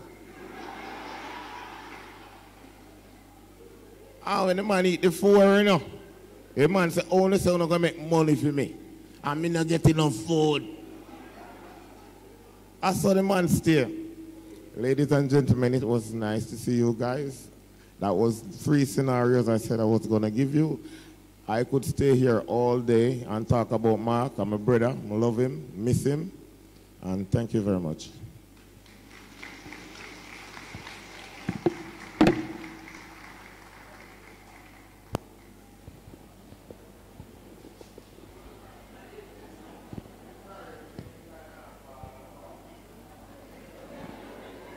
Bless the name of the Lord. Praise his name. Amen. We want to thank everyone for these lovely tributes. And I think the last 2 was taking you down memory lane. Amen.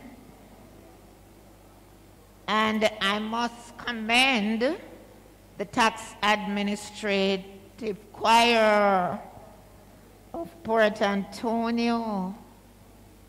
I want to say you sounded so good. Amen. And thank you for that messaging song, reminding us that the God of the good times is the same God in the bad times. And you know what? He promised that he will never leave us, but he will be with us always, even unto the end of the age. Amen.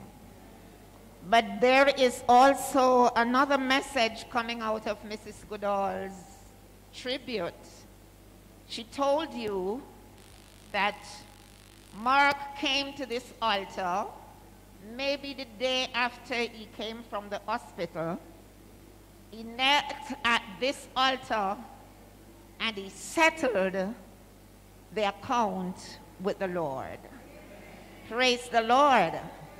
Isn't that something to rejoice about? Praise the name of the Lord. Hallelujah. He communicated with his God. Praise the name of the Lord. He prayed to his God. He asked forgiveness. Praise the name of the Lord. And so today we rejoice because he has gone home to be with his Lord. Praise the name of the Lord. At this time, we will have the offertory hymn. I'm going to ask the ushers just to wait on you for the offering. And you can start from the outside. Well, somebody should be on the outside and maybe another 3 or so on the inside. You can sit while we do the hymn.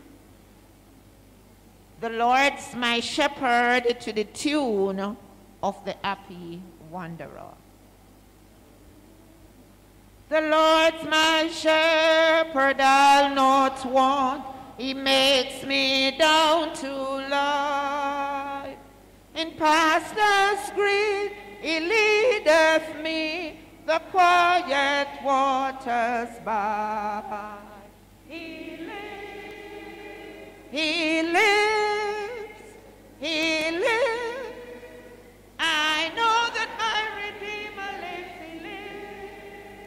lives, he lives within my heart. My soul he doth restore again, and me to walk doth make within the path of righteousness, in for his own name's sake. He lives, he lives, he lives. I know that my Redeemer lives, he lives within my heart. I walk in death's dark vale, yet will I fear no ill. For thou art with me, and thy rod and staff me comfort. He lives, he lives. I know that my Redeemer lives, he lives. He lives within my heart. My table thou hast furnished in presence of my foes. My head thou thus with oil anoint, and my comforter. He lives, he lives.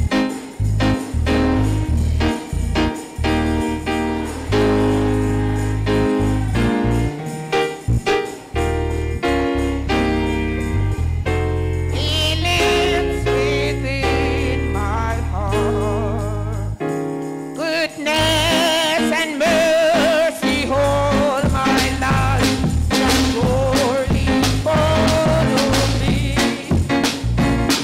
And in a town forevermore, my dwelling place shall be. He lives, he lives, he lives.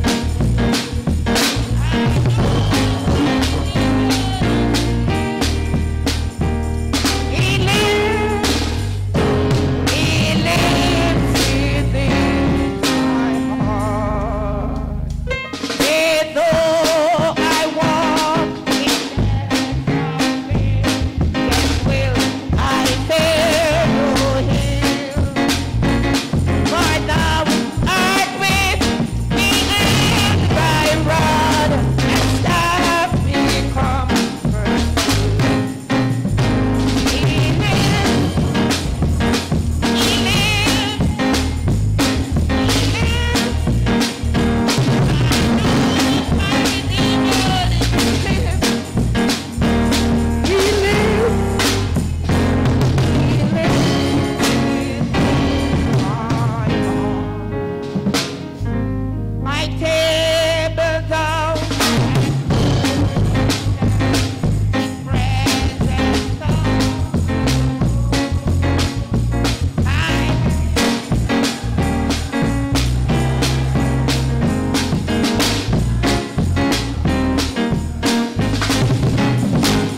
he lives, he lives, he lives.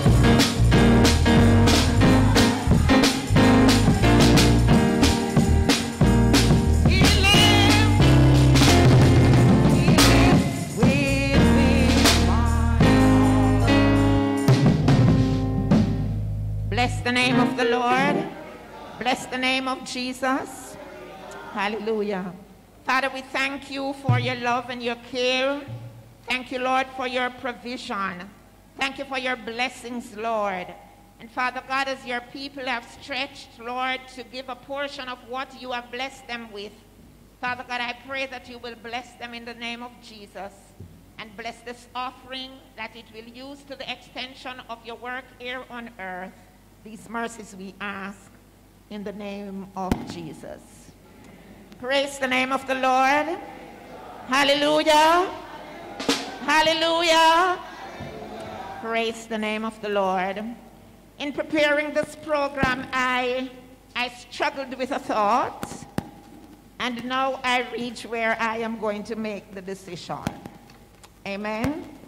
So please just bear with me. I'm going to change something around. Amen. I wanted to do it in preparing, but I just didn't, and I have to do it now.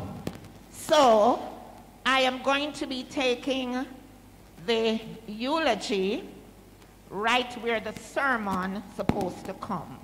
So at this time, the choir will minister, and the next voice you will hear is that of Reverend Phillips. I must say, though, that the Reverend Grant came in a little late. Welcome, sir, and we are happy to have you.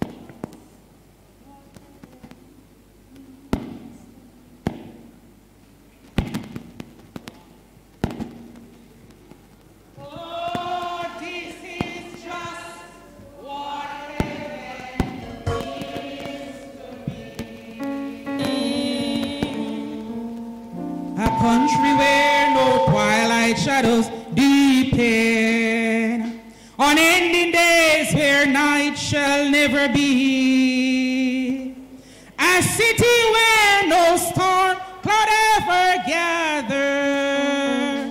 Oh, this is just what heaven means to me. What will it be when we get over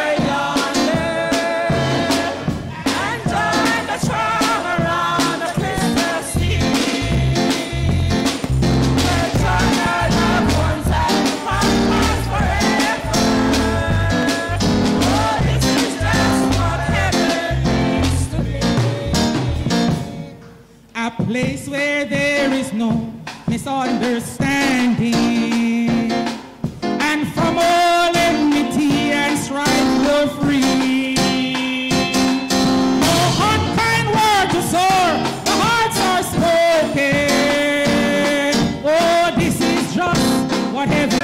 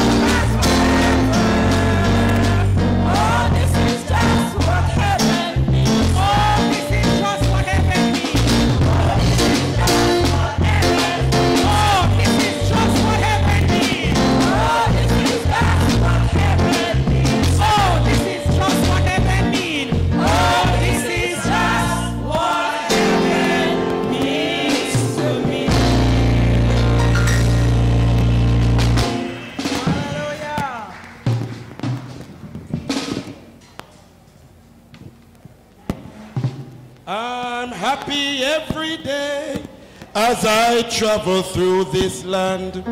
I've been mightily blessed by God, and I'm holding to his hand. My journey's almost over, the battle nearly won. I have a feeling in my heart, the best is yet to come. Oh, the best is yet to come. When I walk to heaven's gate, the first time I see Jesus, I could hardly wait. They showed me to my mansion, they build this is your home. I have a feeling in my heart. What I do first, I am happy every day as I travel through this land. I've been mightily blessed by God, and I'm holding to his hand. My journey's almost over, and the battle's soon be won. I have a feeling in my heart, the best is yet to come. The best is yet to come when I walk to heaven's gate. The first time I see Jesus, I could hardly wait. He took me to my mansion, says, shining is your home. I have a feeling in my heart, the best is yet to come. Oh, standing down on Jordan bank as I taste my chilly time. The storms of life are raging, but I'm happy down inside. I see the light bulb coming, so will to take me home. I have a feeling in my heart, the best is yet to come. The best is yet to come when I walk to heaven's gate. The first time I see Jesus, I can.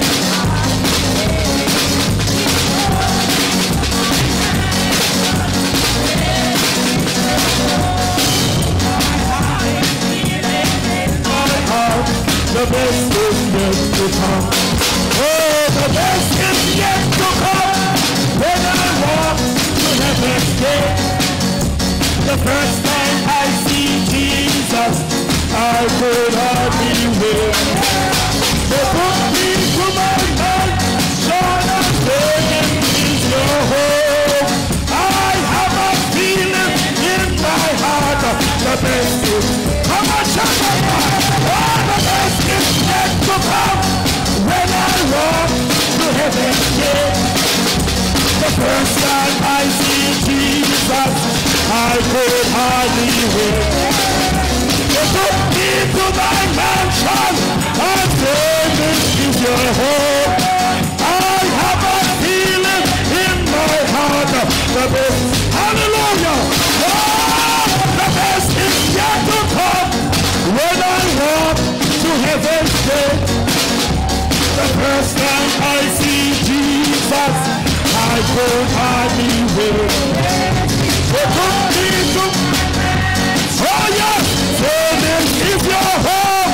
Oh yes, I have a feeling in my heart, the best is, oh, the best is yet to come when I walk to heaven's gate. The first time I see Jesus, I could hardly wait. They took me to my land and said this is your home. Oh, I have a feeling in my heart, the best is yet. Oh yes, the best is yet to come when I walk to heaven's gate. The first time I see Jesus, I could hardly wait. They took me to my mansion. I have a feeling in my heart, the best. One more time. Oh yes, the best is yet to come. The first time I see Jesus, I could hardly wait. They took me to my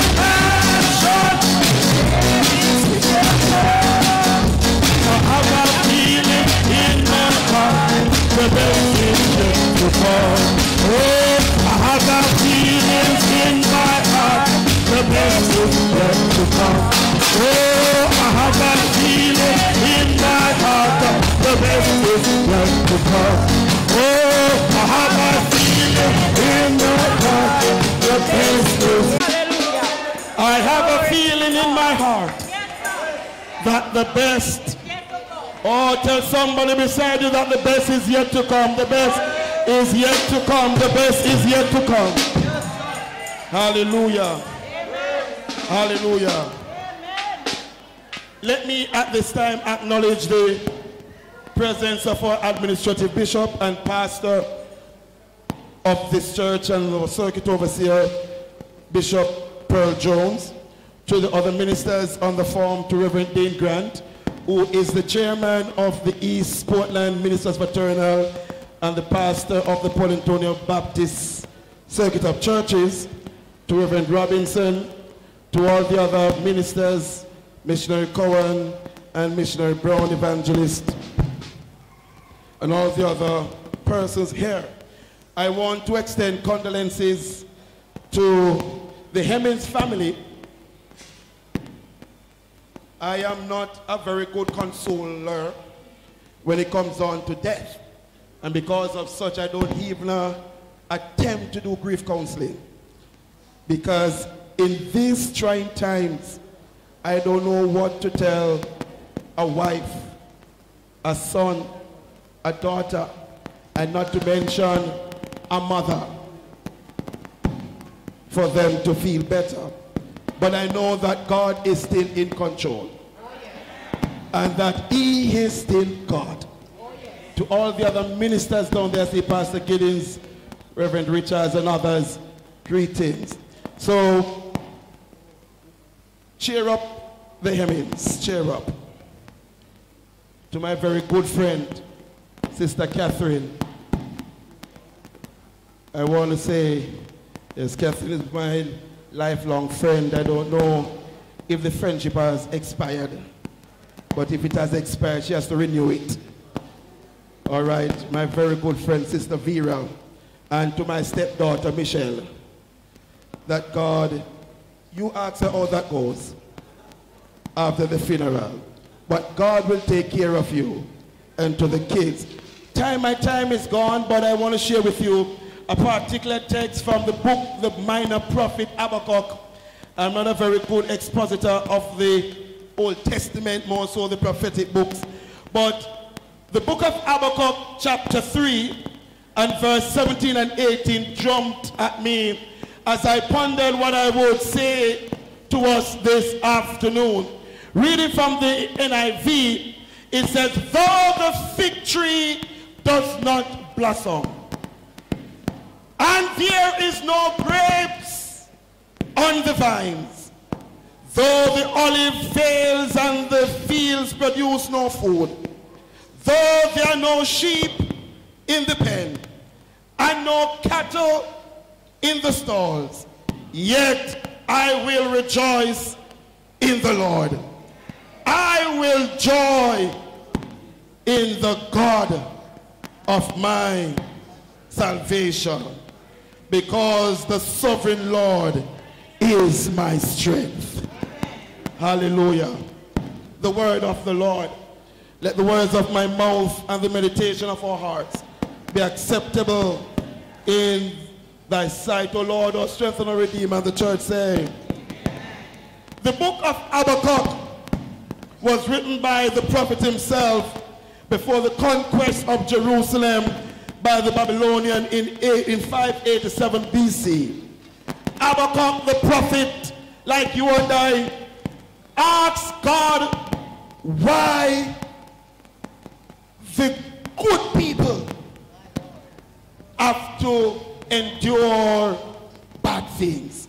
Or in other words, why bad things happen to good people, and why the bad people seem to be doing well. Habakkuk looked ahead to the forthcoming invasion of the Babylonian. Time will not allow me to give you the background to this text, but the prophet Habakkuk, he had a problem, and he expressed such problem with God. Habakkuk was one of God's prophets. But in chapter 1, he brought a complaint to God. He said, God, when I look around, I see a lot of sin and injustice. And I really feel like you need to be doing something, God, and you seem not to be doing anything. But it seems as if life is not fair. God responds to Habakkuk was, don't worry, I do care. And I'm going to take care of everything. Before long, if you read the background to that text, you'll see where the Babylonians came and they destroyed Judah because of what Judah has done. But it seems as if that God was distant in the tough times in the life of Habakkuk. And Habakkuk really looked at life and he really told God that life is not fair. Like some of us this afternoon, we look at Mark, a very quiet. He was of a quiet disposition, reserved, not trouble nobody, not do nothing that is wrong. But yet he is the one who has gone on to be with God. While the wicked are around prospering. So Habakkuk says life is not fair. And I think pretty much that all of us, one time or another, will have drawn the conclusion that life is not fair. Like Habakkuk, there have been times in our life when we have prayed, when we continue to look forward for God to come through for us, and it seems like God doesn't seem to care about anything that I am going through. As a matter of fact, Habakkuk came to the conclusion that where is God when I need him the most? When life is surrounded by injustice, immorality, violence, as we can see even in our country, it is only natural that God does something about it. We see in chapter 2, and I have to just skim and scan through this text, through the text. In chapter 2, where God assured him that there will be an impending judgment. We have a lot of phrases for this. In other words, God said, Habakkuk, one day the chicken will come home to roost. Or what goes around comes around. If you dance, you've got to pay the piper. You reap what you sow, however you want to put it. But God said to Habakkuk, sooner or later, we will have to face the consequences of these choices. You cannot mock God forever and ignore him and expect to go free. And that was the message in chapter 2, that God told Habakkuk clearly that there is an impending judgment. And once Habakkuk heard that message and he understood it, the whole tone of the book changes in chapter 2. The beginning of this book and the ending are very different, because in chapter 1, Habakkuk is saying, God, I don't understand. In chapter 2, God said, be patient and wait. And so Habakkuk did wait, and even though things around him did not seem to be changing or seem to be getting better, Habakkuk was at peace in chapter 3. And I want you to notice, because this is important, that nothing changed on the outside, but Habakkuk's changed on the inside. In chapter 1, Habakkuk was upset and confused, but in chapter 3, Habakkuk was at peace. The beginning of this book was filled with mystery. God, plenty. The beginning is filled with questions, but the end with affirmations. The beginning is filled with complaint, but the end is with confidence.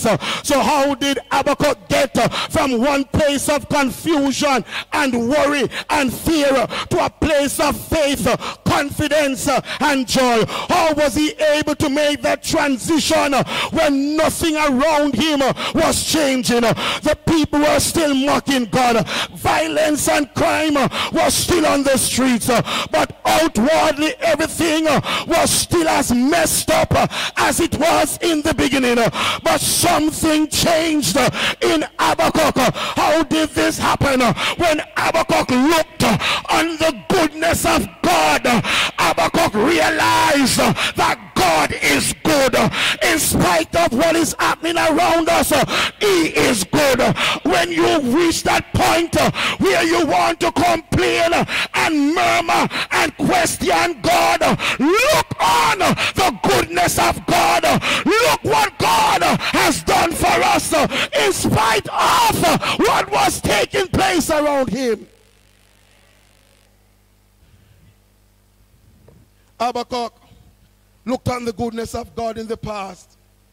He looked and accepted what God was doing now. But in the last point, Habakkuk trusted God for what he was about to do. He trusted, in other words, Habakkuk trusted God in the past. He trusted God in the present. And he will continue to trust God in the future. Habakkuk, my brothers and sisters, he said, I will wait patiently for the Lord because he is still God. Habakkuk, like Job, my brothers and sisters, Job reached a place where it seems as if everything around him was confusion. But Job, as Abigail read, Job said, in all of my appointed time, I am going to wait until my change come because a change is coming. This is not the end. Michelle, you may not understand what is happening now, but God promises that you will understand it in the sweet by and by. So my brothers and sisters, Habakkuk came to the conclusion in chapter 3, and Habakkuk says, though the fig tree is not blossoming, in other words, although things are not going right with me, I am still going to trust him. I am still going to hold to his unchanging hands. I am going to believe him in the tough times and in the good times, for the God of the mountain, he is still God in the valley. When things go wrong, he will still make them right. In other words, Habakkuk was simply saying, Mark is dead, but I am still alive. Mark is dead, but I am still in control. It doesn't matter what is happening around you. Habakkuk says, I am going to rejoice in the Lord. One of the churches with me, you're going to rejoice in tough times. You're going to rejoice in him. And he closed by saying, for the Lord is my strength. Strength like no other. God will remain my strength. And because God is my strength, I am going to rejoice. Even in the midst of calamity, I am going to rejoice. Even in the midst of pain, I am going to rejoice. Even in the midst of death,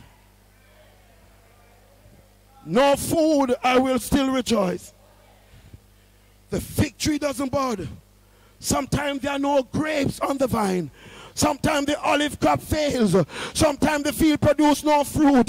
No sheep in the pen. Sometimes there are no cat in the stall. What do you do then? Rejoice. I wonder if somebody is with me. It is faith that keeps us together. Faith keeps us together.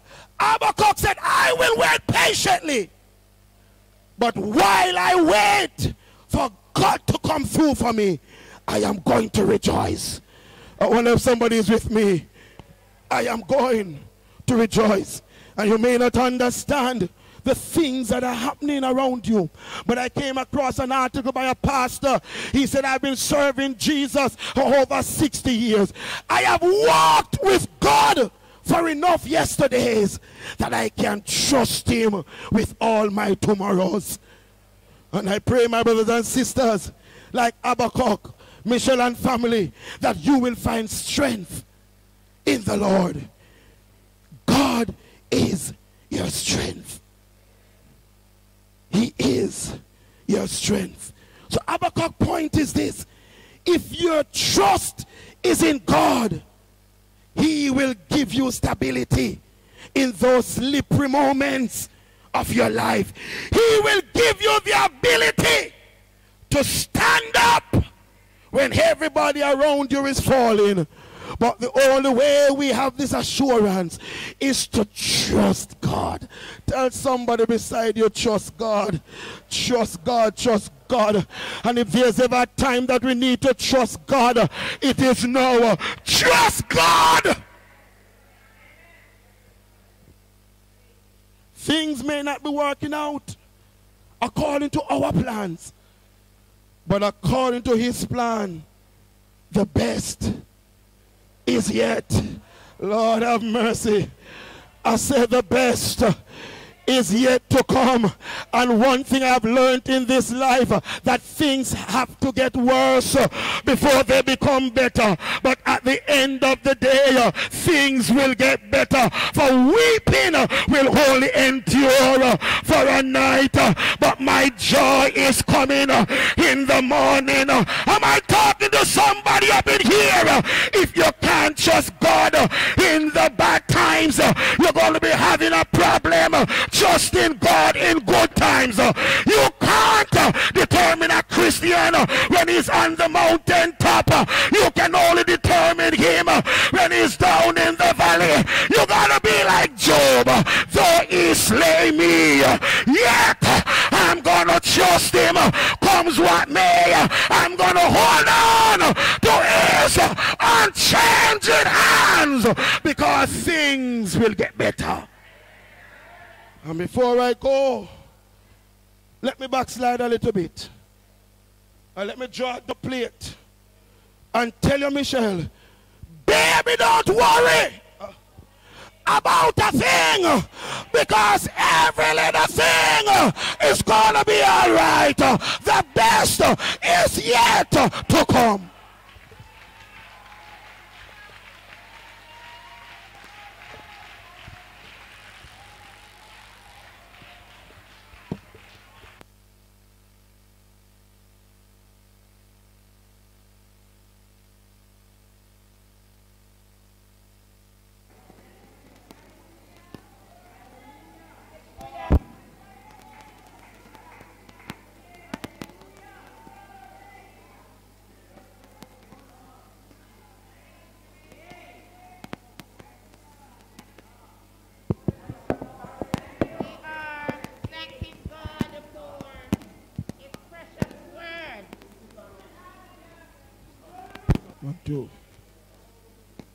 Hallelujah.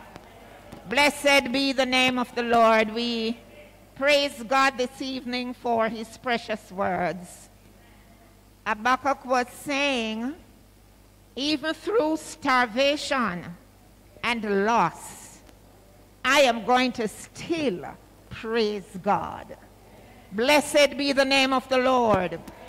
You see, his feelings was not controlled about the events around him, but his faith in God to give him strength.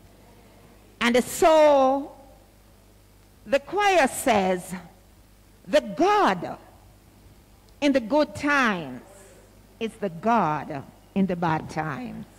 He is going to sustain you and give you strength in these trying times. Miss Hemmings, would you come at this time? Praise him.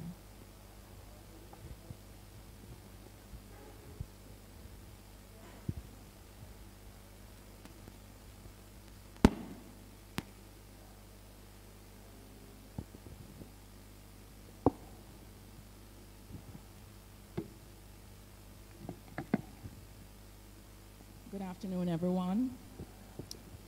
I am Mark's sister, Janice, and I want to thank you so much for being here as we honor Mark and celebrate the life that he lived. There are many tributes given here today. There were no lies told. Last night, we had the Remembrance and Tribute Night for him, and it was truly beautiful. It was great to hear all the special things that were said about my brother. He was an awesome person. 51 years ago, on September 26, 1970, Rupert and Vera brought Mark into this world.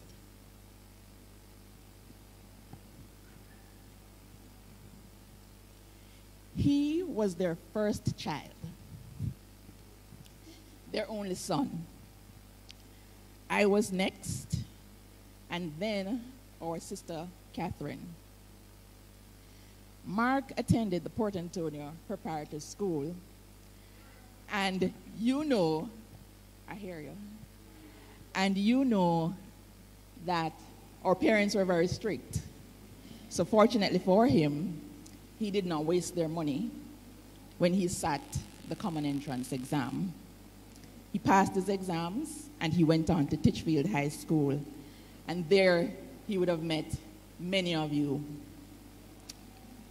While at Titchfield, he started playing football, and he earned the nickname Scooper because of the way in which he would use his feet to scoop the ball.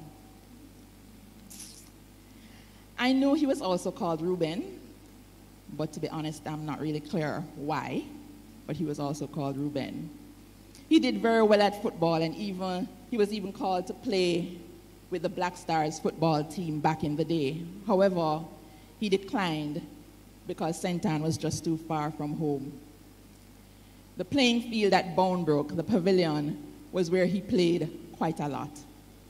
My sister told me a story about her going to a match, and Scooper kicked a powerful shot that flew right over her head. As she was telling the story, it was clear that she was still traumatized. Surprisingly, he recently stated that he really did not like football. He just happened to be very good at it. You could hear the excitement, too, from the crowds whenever he ran onto the field during a match or whenever he had possession of the ball. Mark believed he was the best footballer the pavilion had ever seen. It was while he was attending Titchfield and was supposed to be paying attention to his schoolwork that he met his soulmate, Michelle. It was undoubtedly an exciting time for him, and I saw many changes in my brother thereafter. There were the long, quiet or whispered telephone calls, and the guy who never cared if he wore stripes and dots, polka dots, started to pay a little bit more attention to how he dressed. Mark's son, Shaquille, was born in 1995, and following Shaquille's birth, it was clear that Mark was on top of the world. Mark and Michelle got married in 1999, and thereafter, they welcomed two beautiful daughters, Abigail and Michaela. When Mark left Titchfield, he started working at the Inland Revenue Department, and up to the time of his passing, that's where he worked. Not because he had to, but because he wanted to. Mark loved simplicity and comfort. He was easygoing. He liked his workplace, and he certainly enjoyed the flexibility it afforded him. I'm sure Michelle can tell you that Mark would often call her in the afternoons and say, Miss Taylor, just pick up our bag, so may I come home. Many persons here would also know that Mark would walk to almost every place he had to go, and his job allowed him that flexibility. If he had to go from the town to Boundbrook several times for a day, he would walk. His job allowed him to get to know and to help many persons. And it was perhaps his easygoing, down-to-earth nature that explains why so many persons were drawn to him. Walking through the town with Mark required great patience. He would be stopped several times by persons. He would be greeted numerous times, and he would greet persons numerous times as well. He would tell his daughter, Abby, "Your father's a celebrity, you know. This dude has royalty on board stenciled onto his vehicle." Yet he was humble. He did not like excitement, and he did not like persons making a fuss about him. He just loved giving jokes and helping people. Uh-oh. So many persons have said that he helped them with their taxes, that he would visit and spend time with them. Mark could find the humor in everything, even in serious situations. I remember when he was in the hospital in Kingston, and his sister Catherine, our sister Catherine, called him via WhatsApp video call. Mark said to her,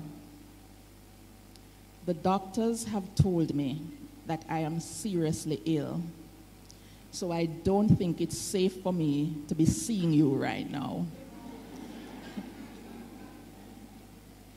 He could laugh at you until you started laughing too.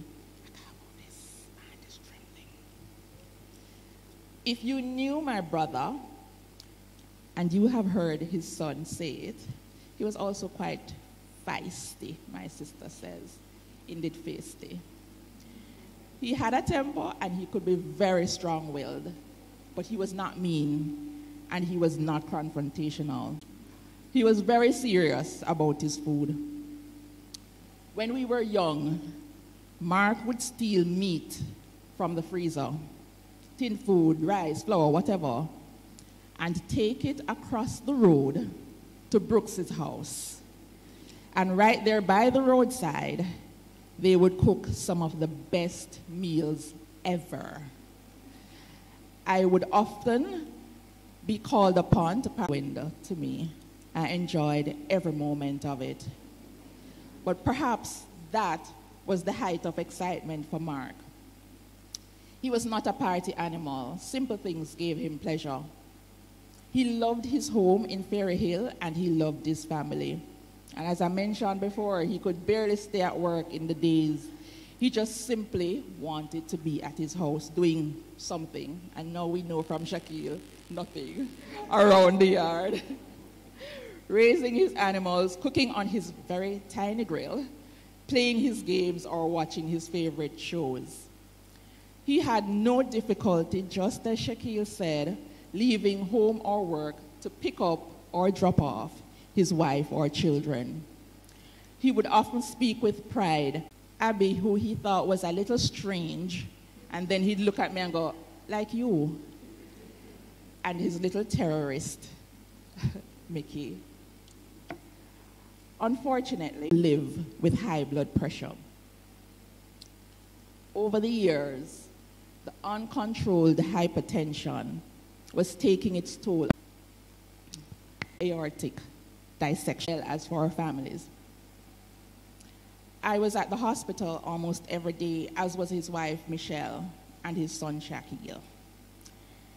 Day in, day out, we waited for the emergency surgery to take place, while inside of him, things worsened by the hour.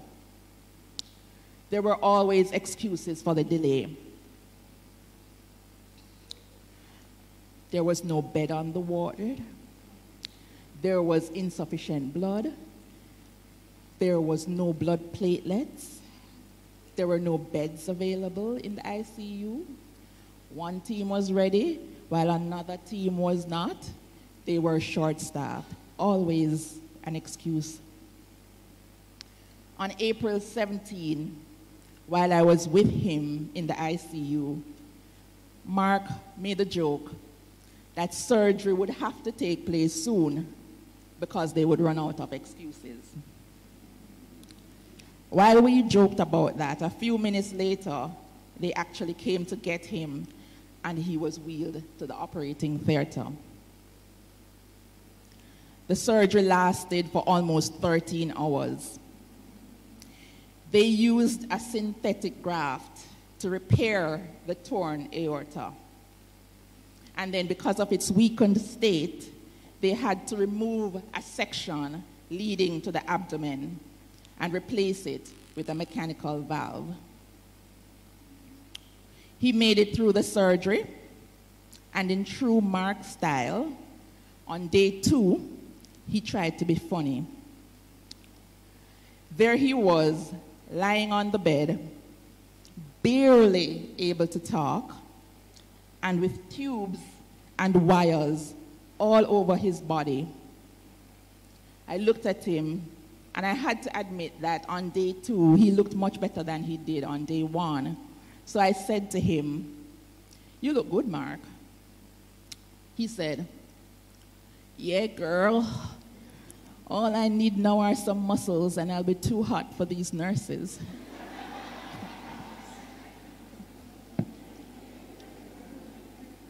Oh, God. Can't believe it. His recovery seemed to be progressing quickly, and it seemed too good to be true. He was out of ICU within 3 days and placed on ward 6. He was discharged on Thursday, April 28, and on Friday morning, April 29, he came to this church. He wanted to spend time with God. There was a side to Mark that may not have been evident to many persons. For someone who loved to make others happy, he internalized a lot. He worried a lot, and he sometimes became stressed about the smallest things. Mark was extremely anxious to leave the hospital, and when he came home, he got impatient about his progress. The Mark that you heard others describe today is the Mark that he wanted to be the minute he came out of the hospital. He was unable to accept that full recovery would take time, that he would have many limitations, that he would not be able to be to you and even to himself the man he used to be. We did not know the extent of these negative thoughts, but we knew that he seemed to be heading towards depression. Eating became difficult for him. So on the evening of May 25, Michelle decided to take him to the hospital so that he could get medical care and IV fluids. He got dressed and walked out of his house towards his vehicle. Unfortunately, he collapsed right at the vehicle. The medical report states that Mark suffered a heart attack. But spending time with him during the last few days, we also feel that he died from a broken heart. I am so happy I was able to spend those last days with my brother. I just did not realize that those would indeed be his last days. His death still seems surreal. It is a shock because he was still young. We will miss his smile, his laughter, his jokes. We will miss his kindness and the way he always tried to help, the way he always tried to encourage persons and to ensure that persons were not sad. Recently, and even today, I heard him being described as a gentle giant. I completely agree with that. He was larger than life, but he did have a gentle touch. I am sad also because in the hospital, he spoke of plans to help others and to help his family. Plans he will never be able to fulfill. However, we celebrate the life that he lived because he gave so much of himself to so many of us. I could go on, but Mark also would tell me, no bother with it, keep it short. So I'm going to keep it short, and in parting, I will also say what he used to say. Let's blow this popsicle joint. Rest in peace.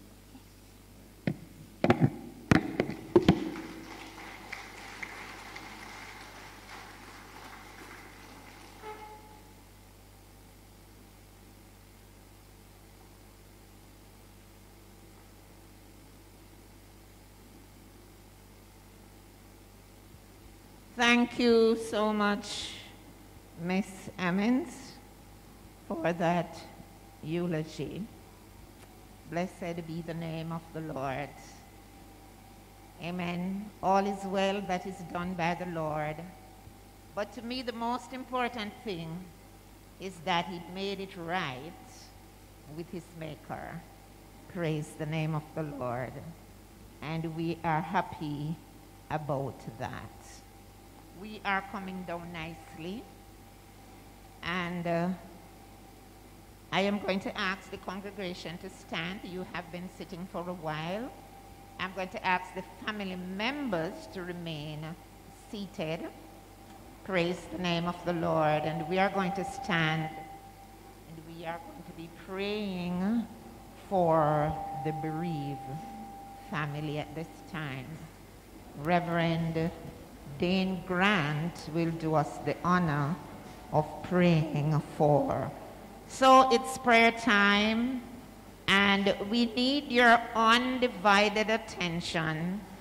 Please do not walk out at this time. It is prayer time.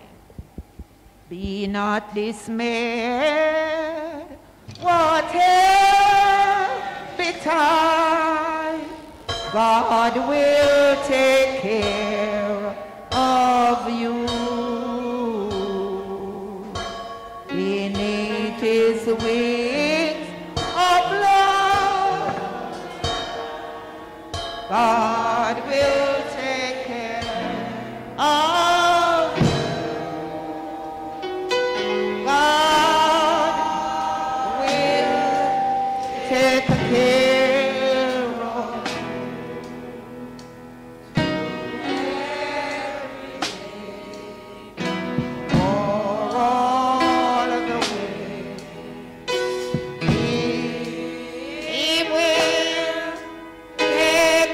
Hemmings, crushed in spirit. It is to you that we come in this moment for consolation, courage, and comfort. Draw near, therefore, O God, to your children who are facing sadness and loss. Draw near to Mark's family. Hold each one ever closer in your precious arms of love and support. Compassionate Lord, remember his wife, Michelle, his children, Shaquille, Abigail, and Michaela, his mother, Vera, his siblings, Catherine, Janice. Allow your holy presence to embrace them kindly and tenderly, so that their grief may be released and their hearts begin to find healing, meaning, and peace. Remember too, O God, Mark's extended family, his co-workers, friends, and associates, who also are in need of your grace. Loving Father, when they find it hard to even get up out of bed to start the days ahead of them, knowing that they will have to face it alone and without the one whom they love so dearly. God, give them your grace. Give them your courage and sufficiency to get through especially these early days. Reassure them in these difficult moments that you are there to carry them, even when their hearts seem to fail from the grief and pain they bear. Teach each how to be a support to the other. Walk alongside each as they grieve separately. Counsel each as they grapple with their own mortality and fear. In this service of remembrance and thanksgiving, O God, give to all of us a heart that is sensitive to those who are grieving. Give to us the wisdom to know when to speak words of comfort or when to keep silent. We pray, O God, that you would use our lives to be channels of encouragement and hope, through whom the peace of the Lord Jesus Christ will flow, to offer healing and help to Mark's family and friends. Merciful Lord, help us through Mark Hemmings' death to see more deeply into the meaning of life and to grasp more firmly the hope that life is indeed longer than our years, and that the love that you show in Jesus Christ is stronger than death itself. This is our prayer, O God, on this day, as we offer it in and through the name of Jesus Christ, our risen Lord. Amen.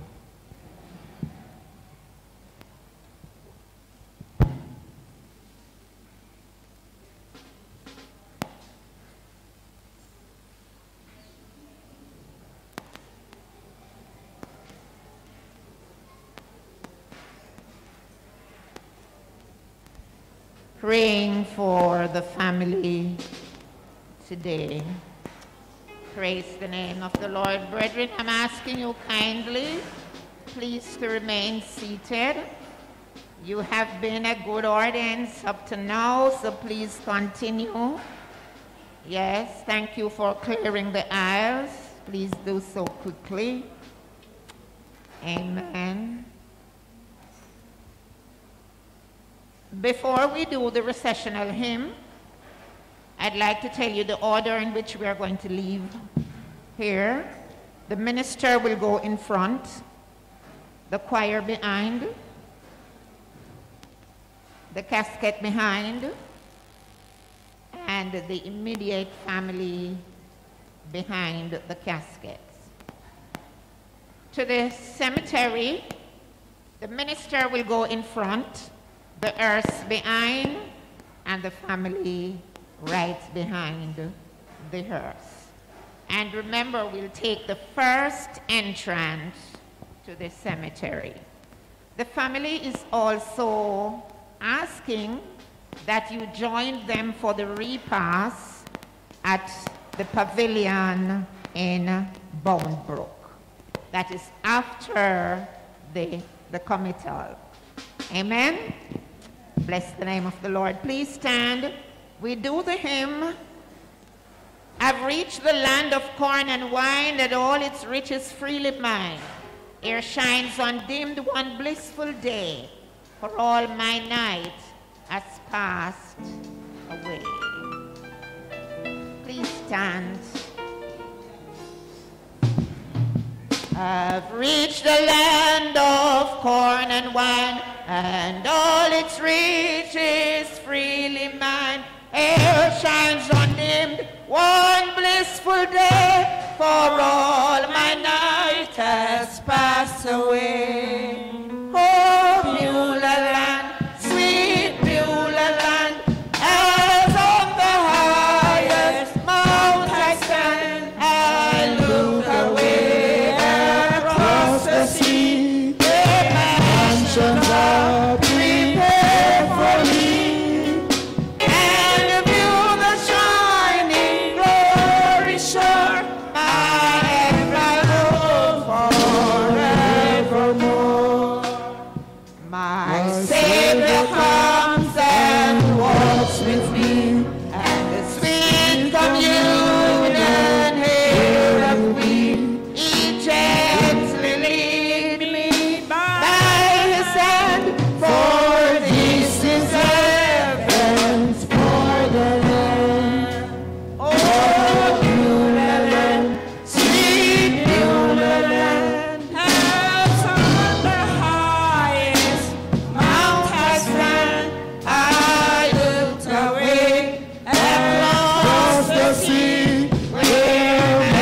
mountains are prepared for me. And you are shining glory, shine my and my hope forevermore. A sweet perfume upon the breeze is born for every furnace trees and flowing there.